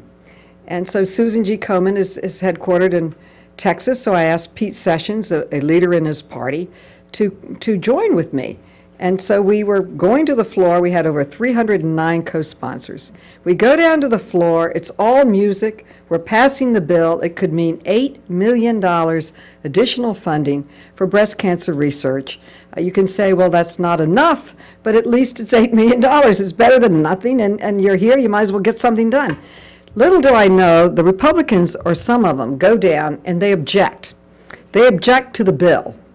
And to me, on the Democratic side, the Democrats were objecting to the bill because Susan G. Komen is getting some of the money, and in their past, they had moved to defund breast cancer, defund Planned Parenthood.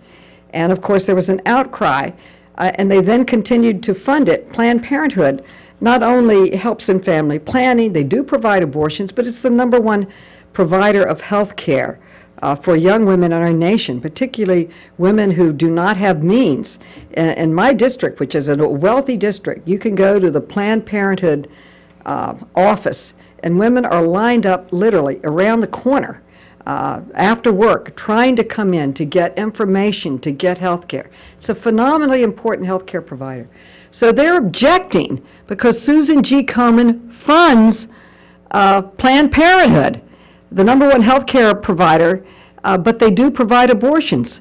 And they're going to kill the daggone bill. So we just pulled it. I can't believe it, that these cultural warfare things are going on. I'm going to try to figure out how to save it when I leave here. But I'm sitting there, I said, you talk about getting a headache. You know, it doesn't cost any taxpayer money. It's a creative way to provide research, and yet they're protesting because some of the money is going to an organization that provides basic health care to women. And, you know, we've got to stop, allowing this to happen. And my staff says to me, it's never easy. Well, that's true, it's never easy, but to me it's almost stupidity when you look at this. And I was thinking about it. It's the second time this year that I've gone to a floor with a bill that costs no money, absolutely not 1 cent, but that it helps and it empowers women. And that's what this organization does, among others. You want to empower women. It helps and empowers women, and it has been almost killed and protested beyond belief. And since I came to Congress, every year I introduce the Equal Rights Amendment because how can we expect to be treated fairly if we can't even have our Constitution say that men and women should have equal opportunity? I think it's very important. It's perception. It's a very important item. Yet there's tremendous pushback on this particular endeavor and to pass the Equal Rights Amendment. But I tell you, the fight today was, to me, just sad. Sad that they're doing this. So for 15 years, I was trying to pass a bill. I was walking around the mall, and I saw museums for stamps, for law and order, for every ethnic group in America, for everything in America except women. And I thought, this is easy. Let's put a bill in that says that women should be treated, have a museum that talks about their achievements. Well, you would have thought all hell broke loose. There was all this opposition to it. We might put Margaret Sanger in it. I mean, all this stuff, and I couldn't believe it. So I finally studied it. I said, why am I losing on something that doesn't that usually with the Republicans, their number one mantra is no money. So if you start off with no money, then maybe you have a prayer. But they were totally opposed. This goes on for 15 years. And so I decided I'm going to find the most pro-life woman I can find, and we're going to work together. So I got Marsha Blackburn, who's very respected on the Republican side. She was a wonderful ally, a wonderful friend. I never could have passed the bill without her. We put the bill in, and every time they would go to the floor and say, you can't have the Women's Museum because it's all about abortion, she would stand up and say, it's not about abortion, it's about women's achievements, it's about their contributions to America, and these contributions need to be recognized. And even with her help, we couldn't pass it. We finally had to attach it to the Defense Authorization Bill. A must-pass, the defense of the nation, and we finally passed it. So I'm sitting there, what is this negativity coming from? And what can we do to combat it? And I think that we've got to, whenever we see it, we've got to fight it. We've got to fight it with the facts. They always go after UNFPA. They say, well, maybe they fund abortions. Well, we know that Hyde is part of the law of the land. We are not using federal money for abortions. But no matter how many times you say that, they go to the floor and say it's a complete and total lie. And how our bodies become part of the internal fighting in Congress is just something beyond me. But I think we shouldn't take it. We should, whenever we see it, we've got to stand up and say it's discriminatory. It has nothing to do with what we're trying to do. We're trying to save lives. We're trying to provide health care. We're trying to provide research, and we're trying to get out there and get the job done. And that's what we need to do. And I'm going to tell you one story because I think it tells you how hard it is to get anything done, and it's almost beyond belief. It's almost funny. But then I'd like a discussion on what we can work on. But I want to hit Boko Haram very seriously. I tell you, when I came to Congress in '92 with President Clinton, and then in '94 we lost the House.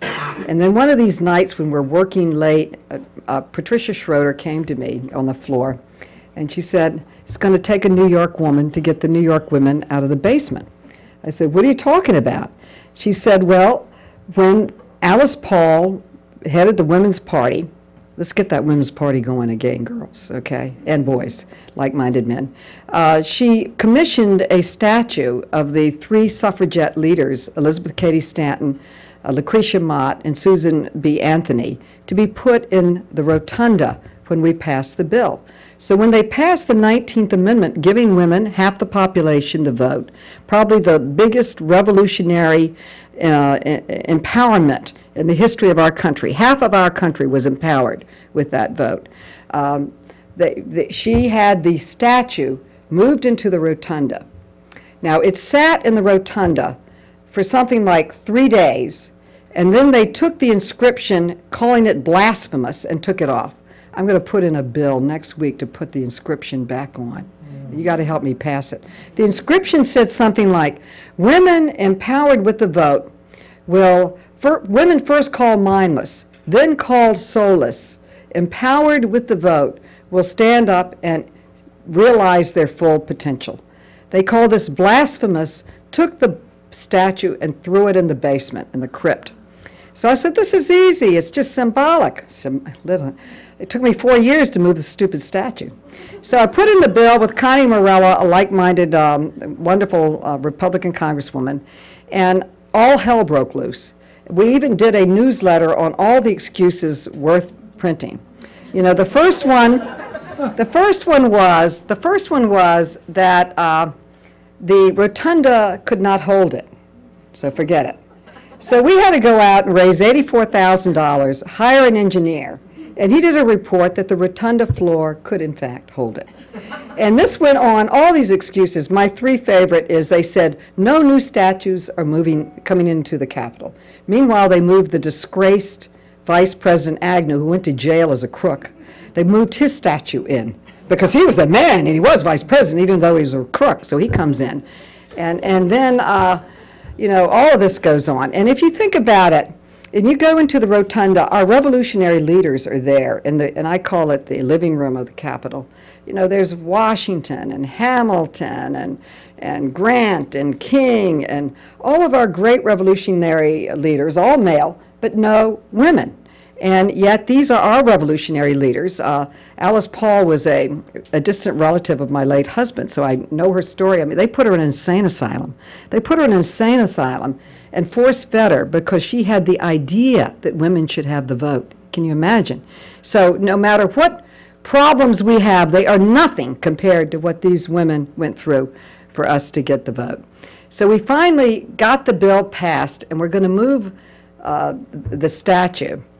And the other one was that it would cost too much money to move the statue. And they said it would cost $700,000. We had to go out and raise $700,000 to move the statue. Can you believe that? So this is a true story. We passed the bill. I'm so excited. Meanwhile, they take my name off the bill, so there's no record that a Democrat had anything to do with it. And then we're sitting there, and Connie Morella comes running into this. We have this room that is the women's room, sort of the gathering room. It's about a quarter of the size of this room. At that time, we didn't have any women members. And she says, we can't move the statue. Because I just came from the Republican caucus meeting, and they said we can't move it because the women are too ugly. And there's this very wonderful statue of this very attractive woman that we can move into the rotunda that no one had ever heard of. No one cared who he was or she was. And Schroeder, not missing a beat, said, well, have you looked at Lincoln recently?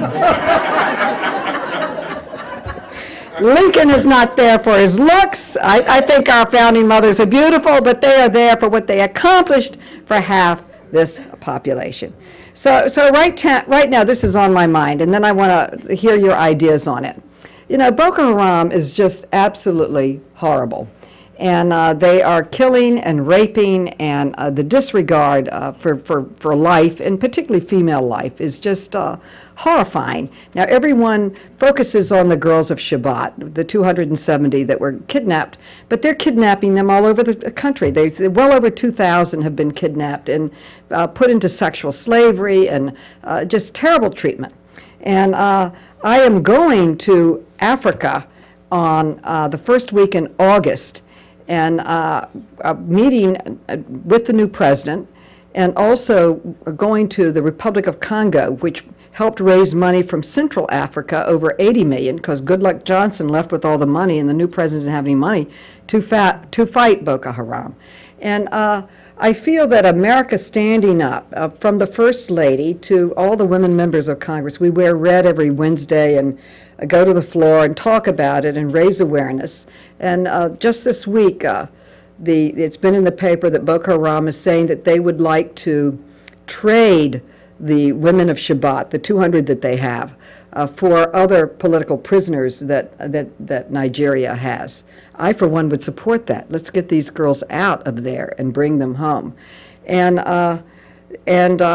let's get girls' education going forward in Africa.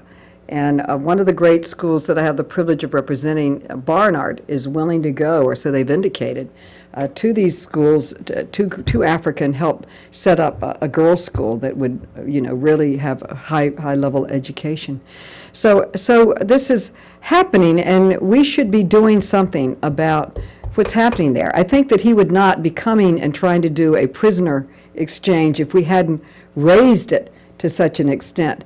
I know that I got the Empire State Building to light up on the 100th day that they'd been in captivity, and it became an international story. It was in purple and red, the colors of the movement.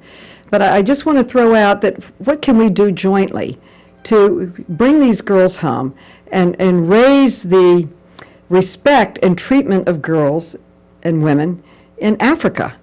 And I'm in a position to do something about it because I'm going on the first week in August, and I'd love to hear your ideas of what we could go forward. One idea is to do a letter to the State Department, to John Kerry, on let's consider doing a prisoner exchange for these girls and try to get them out. The other, of course, is supporting education and trying to bring the resources to the country in education. And then, of course, I just have to share with you, Jean Shaheen had a big victory in the Senate and removing the gag rule and providing funding for UNFPA, which I think is tremendously important.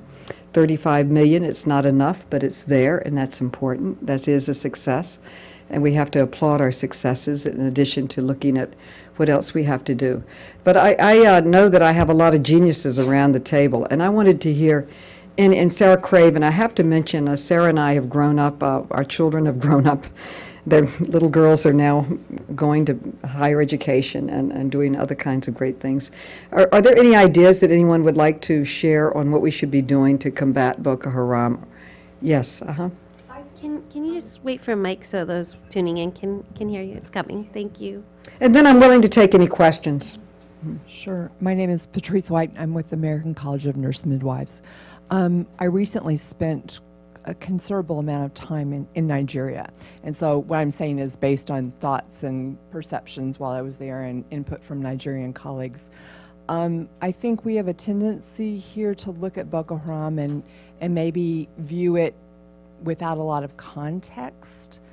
That part of Nigeria is among the most undeveloped parts of Nigeria and was pretty much ignored by the central government through the last 3 or 4 regimes.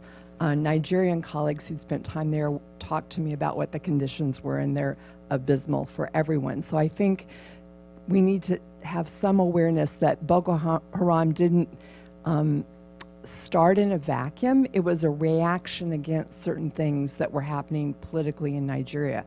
I think pressure needs to be put on the Nigerian government to really provide some infrastructure in that part of the country. That's a more complicated answer than you may want, but I really feel like us going in and just pushing on what we see right now is not going to be a long-term fix. Thank you. Any other ideas? Is UNFPA and USAID in Nigeria, and if so, what are you doing there to help the people? Yeah, I think there's one mic and then you can.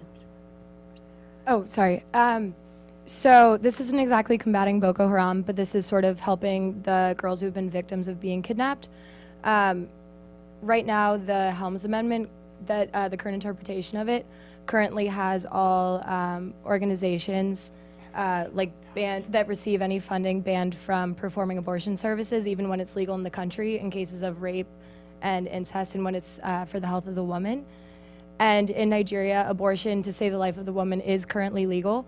But because of the current interpretation of the Helms Amendment, no organization that receives U.S. funding can help those women. And they recently rescued about 250 women in Nigeria from Boko Haram, and over 200 of them were pregnant. Oh, God. And nothing could be done about that through U.S. funding. And all it takes is a call from President Obama to USAID to basically clarify that the way the law is written, funding can be used in the case of rape, incest, and the life of the mother, but that just hasn't been done. So I think putting pressure like on him just to clarify it with a call, no law needs to be passed, I think that could be hugely beneficial in that case. So clarify it for me. We do have the Hyde Amendment that says no federal funding can be used for an abortion, right? Helms is the international version of that law. Pardon me? Helms is the international version of the Hyde Amendment. The Helms Amendment is the international. So you're saying, but isn't that international? The groups that are in Nigeria that would perform abortion, aren't they international? I might not be the best person to talk about this, but But let me ask Sarah, because you are don't we have the Hyde Amendment that says no federal fund? No, legally, can you?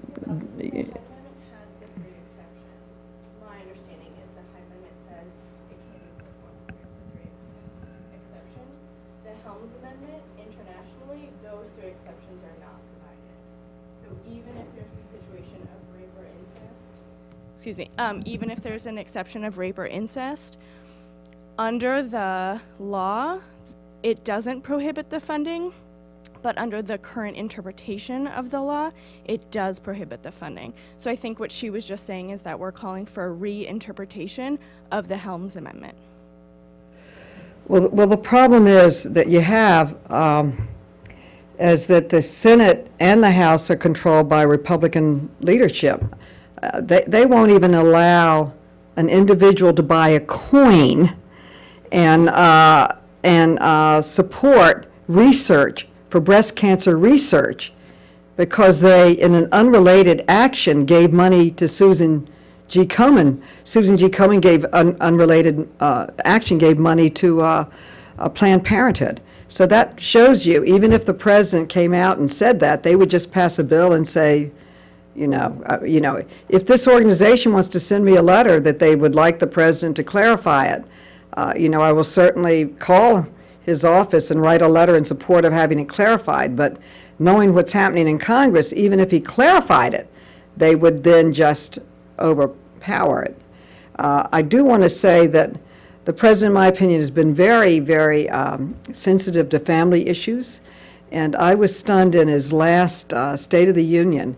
He didn't wait till the end of the speech, but like the third or fourth paragraph into his speech, he went into work-family balance and the need for paid leave for the birth of a child. We are among 3 countries in the world that do not provide it: Papua New Guinea and Lesotho in the United States. I mean, it's to me scandalous, scandalous. We should be providing paid leave for the birth of a child. And work-family balance. And the fact that when you discriminate against a woman who is working, you're discriminating against her family and her children. Very strong, strong statement on work-family balance. And these are issues that I started working on when I first came to Congress, and people would sort of laugh at me when I brought them up. You know, why are you talking about that? And the President of the United States making it central to his point of view and central to his agenda of what he wants to pass. And I'm telling you, it puts a whole new feeling when he puts the bully pulpit behind something, that these issues are being treated seriously and they're being debated, and we may even be able to pass some of them because of his strong statement. But I would like to, you know, work on what we can actually do. I think it's very interesting that one of the first bills the first thing that President Clinton did, one of his first actions, his first executive action, was to repeal the gag rule. The first executive action of George W. Bush was to reinstate it. So isn't that interesting that our issues become like the central thing that they're putting out there? When President Obama came to office, the second thing he did was reinstate the gag rule. It wasn't the first thing he did. He did something else that was important too. But these issues are like front and center, right in the cultural debates between the two parties. So they are deep and they're strong. And as I said, they are killing a bill as we speak on the floor because that has no federal money. So forget the Hyde rule. There's no federal money whatsoever. They are trying to kill it because they want to stop the individual's decision to use their own $5 to possibly buy a coin that would help breast cancer research. And maybe some of that money would go to an organization that had helped the central, most important provider of health care to women in our nation, Planned Parenthood. I mean, it is, to me, beyond belief. It's almost beyond belief. Are there any other statements or questions? Yes? Oh, Congresswoman, I was just going to jump in. Sarah Craven with UNFPA, and I just wanted to say thank you so much for your passion and your energy. You always get us all thinking. And I do want to give a little piece of good news, which is we, UNFPA, just signed an agreement with USAID along with UNICEF and WHO in northern Nigeria to provide primary health care to the most vulnerable women. And your point, or my colleague from the midwives, is absolutely that is an area that has been really ignored. And I think that also is a real testament to your leadership that we are now in a stage where UNFPA and USAID are signing these kind of agreements and working on the ground. And I think that's been a great hallmark of UNFPA being refunded by the Obama administration. So I think Sandeep did a fantastic, and Roger Mark did a fantastic event on Nigeria a year ago. In December. In December, just a few months ago. 6 months ago, that I highly recommend people to focus on. And I think certainly from this conversation, I can already think of 3 or 4 more dialogues that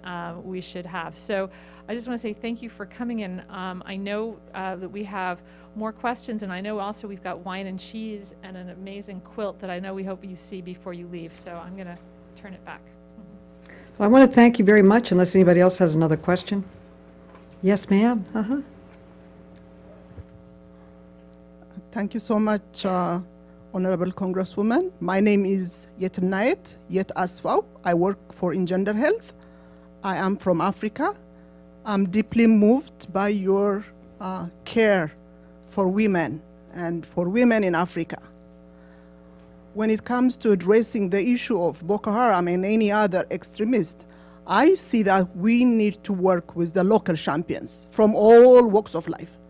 Women and men and religious leaders and girls, everybody has to own this issue and have to feel the deep loss and have to set the parameters for anybody working there. People may be poor, but they can come up with their own norms and regulations and boundaries to say no. In our land, we cannot accept this. This kind of injustice and inequality, not on our land, men and women can say this. And identifying Nigeria is a country of over 150 million.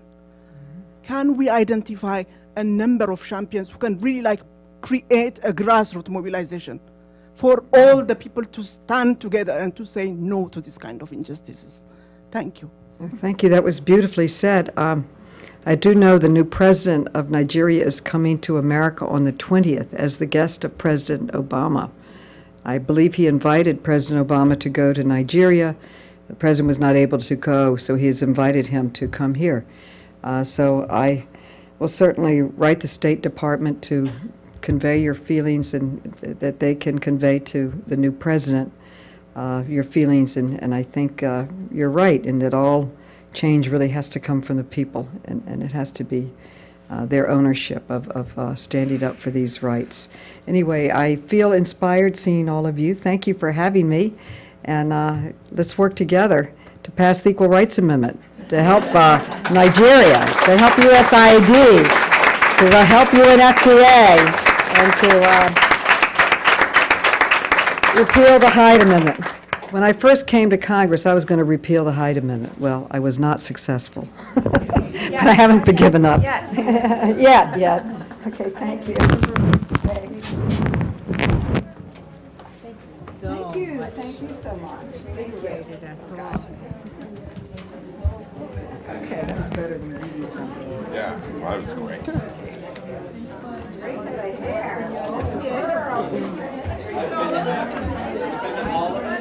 So we're going to resume Lori's comments in just a moment.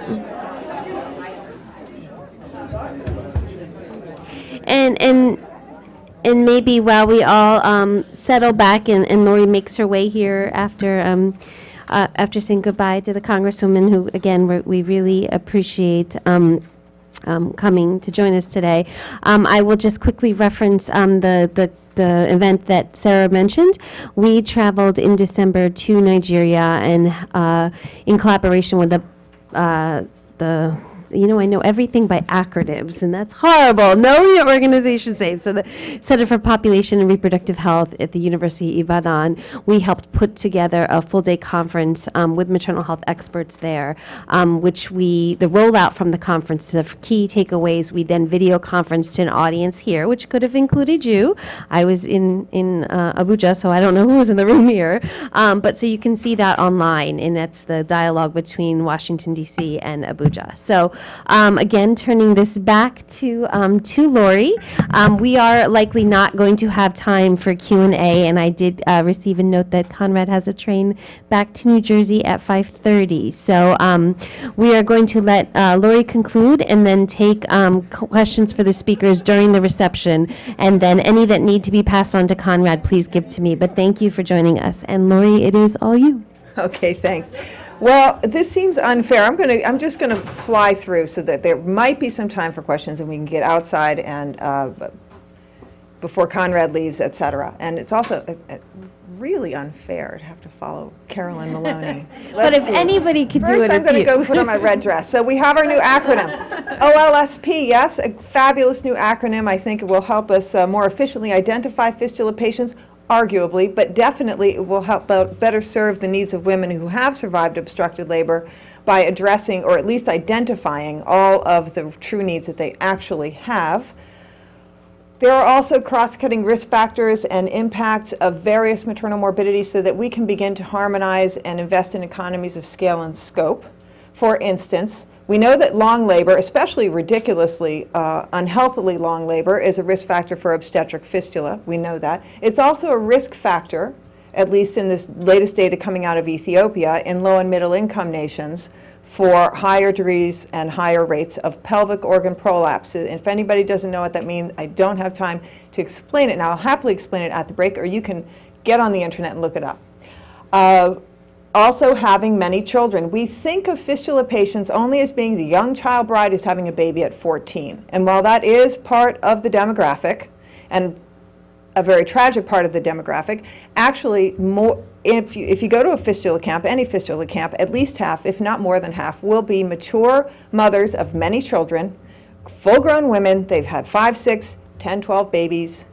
I've taken care of a patient who had a fistula with her 21st delivery. The first 20 she had at home. She was a camel herder in Somaliland. She had all her babies, on the road. No problem. The 21st baby was transverse lie obstructed labor. Okay, so we have that, and there's the data showing that in recent Ethiopia survey of women with pelvic organ prolapse, 75% had 5 or more childbirth histories. We also see cross-cutting impacts on quality of life. There's a recent study out of an outpatient clinic from one of our most renowned fistula surgeons, Dr. Mulu Muleta. In her clinic, there's about a 10-to-1 prolapse to fistula ratio. So this is approximately 350 severe prolapse patients and 37 fistula patients. And they applied the Beck Depression Inventory, which is a well-established screening tool, quick, for various degrees of depression. And almost all, as you can imagine, of the fistula patients were severely depressed, but so were 2/3 of the severe prolapse patients. Again, impact on quality of life. We're seeing all these ways that we can come together as they request from Ethiopia for a holistic approach to women with severe pelvic floor disorders, and that includes fistula, it includes prolapse, it includes incontinence, it includes congenital anomalies, et cetera, and not all of these therapies are surgical, I'm sorry to say as a surgeon, but so we have ways that we can invest in midwifery training to address some of these issues as well. And if we believe in it or not in the international reproductive health community, it's happening from a grassroots level. This, I'm sorry for that, but it was so enthusiastically handed to me. I said, I promise you, I'm going to show this every time I can. This is a brochure that my fistula surgeon colleague, Dr. Seba Akhtar, handed to me at the South Asian OBGYN meeting just a couple of months ago. She's so proud. She, on her own, pulled fistula into a broader spectrum of care, and I'm sorry, it's somebody told me this slide wasn't going to work, and they were right. It's in there with prolapse and various forms of incontinence and congenital anomalies and other injuries as well. So fistula is being pulled into a broader spectrum of care, which makes sense. It's also happening at a remarkable level in Ghana. The senior fistula surgeons, who are well known to all of us in the fistula community of practice, took it upon themselves a few years ago to launch Africa's first fully academically accredited urogynecology fellowship. Urogynecology in the United States is prolapse, incontinence, and some other stuff on the side, chronic pelvic pain. In Africa, it's fistula, prolapse, and incontinence. So now they have this fully accredited, full-on academic program for fellows, and they have engaged International Urogynecologic Association for academic backstop and in-country training. And we have here with us today Chuck Shields. Chuck, raise your hand.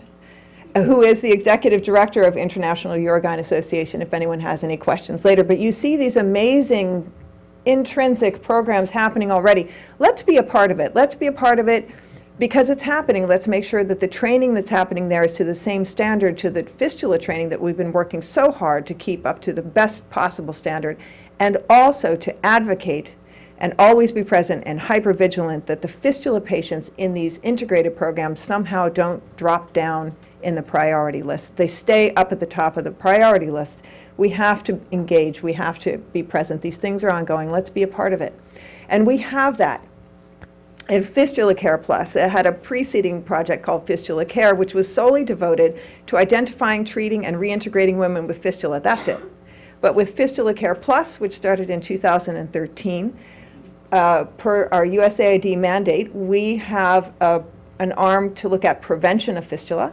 And I think for us, for our small group, the maternal health community needs to work with partograms and conditions of working on eradicating end-stage obstructive labor. But for us, it's about iatrogenic fistula. Big, big, big, very scary dynamic going on for the prevention side. And then also to integrate prolapse into our systems, not because someone thought it was a good idea, because the women come to the clinics and it's horrifying to turn them away. They're really suffering, and particularly for those who don't have the money. And some prolapse patients are very wealthy, by the way. But for those who don't, in poor countries, it can be on a scale of in the equal neighborhood of quality of life impact as fistula. We also see our colleagues at UNFPA who have been very active with prolapse in Nepal for some years now, bringing it into sub-Saharan Africa through their active programs, recent programs, just a couple of months ago, I think, right, Aaron? In Ethiopia. And so we can also begin to consider, there may be some settings where silo model care delivery is simply smarter, but probably integrated multiple service delivery is going to be smarter. But so we can begin to discuss that at the level as international participants in this process. There may be, again, we're familiar with silo model funding and service delivery, and it might work better in certain circumstances. Let's figure out what those criteria are, but understand that an integrated model is happening from the grassroots up, whether we do it or not. It's going to happen. Okay. I'm very glad Carolyn's out of the room, and I hope I don't make anybody upset, but we have to also look at the Millennium Development Goal menu of beliefs, I call it, regarding, again, through the lens of preventing obstetric fistula. There is a narrative that was developed, and it's held forth by every stakeholder organization represented in this room today, that these are social determinants that we hold very near and dear, that we state are mandatory to eradicate fistula. And let's just take a quick look so we can go have some wine and look at blankets. Forced marriage, young marriage, and young childbirth. That somehow we need to push first baby post 18 years of age and make sure she's educated in the process and empower her in many, many different ways. Also empower women at large through family planning, always a good idea. It reduces all obstetric risk issues because it minimizes the number of times you're pregnant in a lifetime. And antenatal care, not intrapartum care, antenatal care is mandatory to eradicate fistula. Emancipation is mandatory to eradicate fistula. And oh, by the way, let's get rid of gender-based violence and things that are scary, like female genital circumcision, mandatory to eradicate fistula. This is what you will read in the mission statements of many organizations. And then finally, emergency obstetric and neonatal care. Now that's the core of it, really. That's the real core.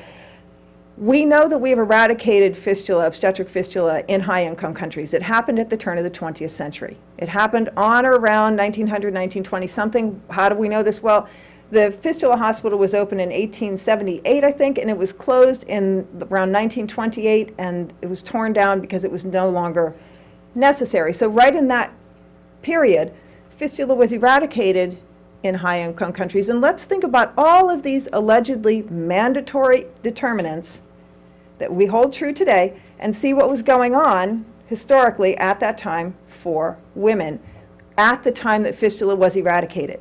Now, this is a pre-antibiotic era. Few people had phones, few people had electricity, few people had cars. There was no such thing as an airplane. Okay? All right. There was no UNICEF.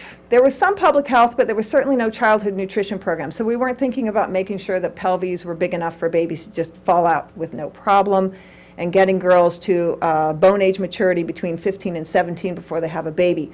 Life expectancy was well under 50. Illiteracy and minimal literacy was common. Child labor was normal. We are living in the vestiges of it. Why do we have summer vacation? Because kids had to work on the farm. They couldn't go to school. That's why we have summer vacation, not to feed the tourist industry. Marriage occurred shortly after menarche, and of course you immediately began having babies, and you had as many babies as you could because the only birth control was lactation and avoiding your husband. And there was no such thing as antenatal care. There was no notion of gender-based violence as a human rights issue for women, and women further didn't have rights to much of anything at all, including the right to vote or hold office. And yet, in that environment, I'm just putting it out there, fistula was eradicated. Why? I really don't know. I'm not a medical anthropologist, but if I had to guess, it was probably the fact that it was the advent, around that time, general anesthesia in its very earliest forms was developed. We're talking chloroform and ether on a cloth. And it revolutionized all of surgery. Before that, someone held you down and someone else did whatever cutting you needed done. And not a lot of cesareans were done under those circumstances. But afterwards, it revolutionized everything, including obstetric operative delivery. And possibly that was a catalyst at that time in those cultures. We need to figure out what today's catalyst is. And I truly believe that the key is build it and they will come.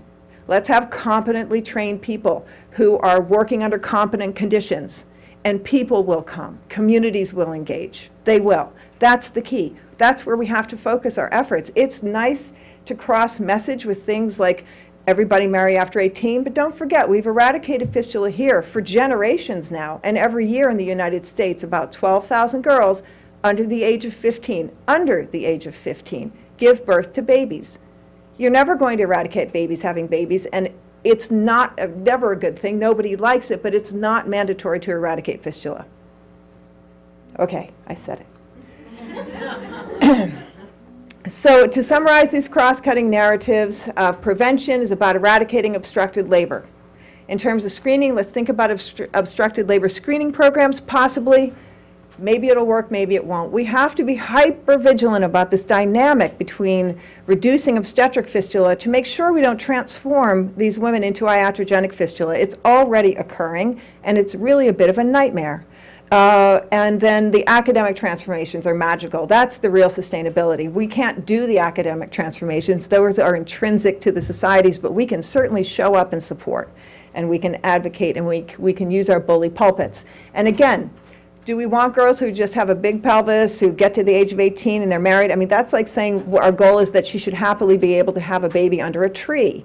This is not the goal. The goal is that every woman, every time, has access to a facility that is outfitted and staffed to meet a minimum standard of care, within which both the health outcomes of the baby and the mother are optimized, and that care is rendered in a humane, kind, and caring fashion. Thank you.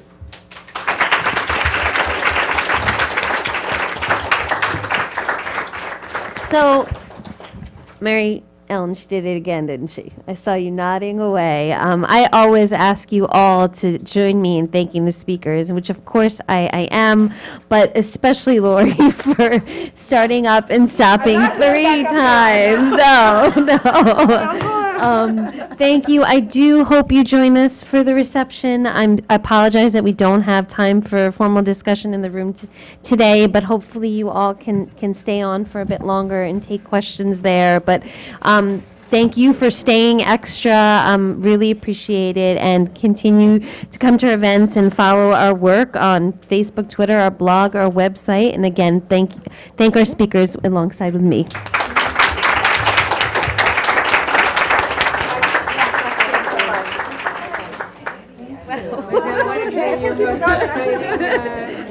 It was the one that had the longest. It was the longest.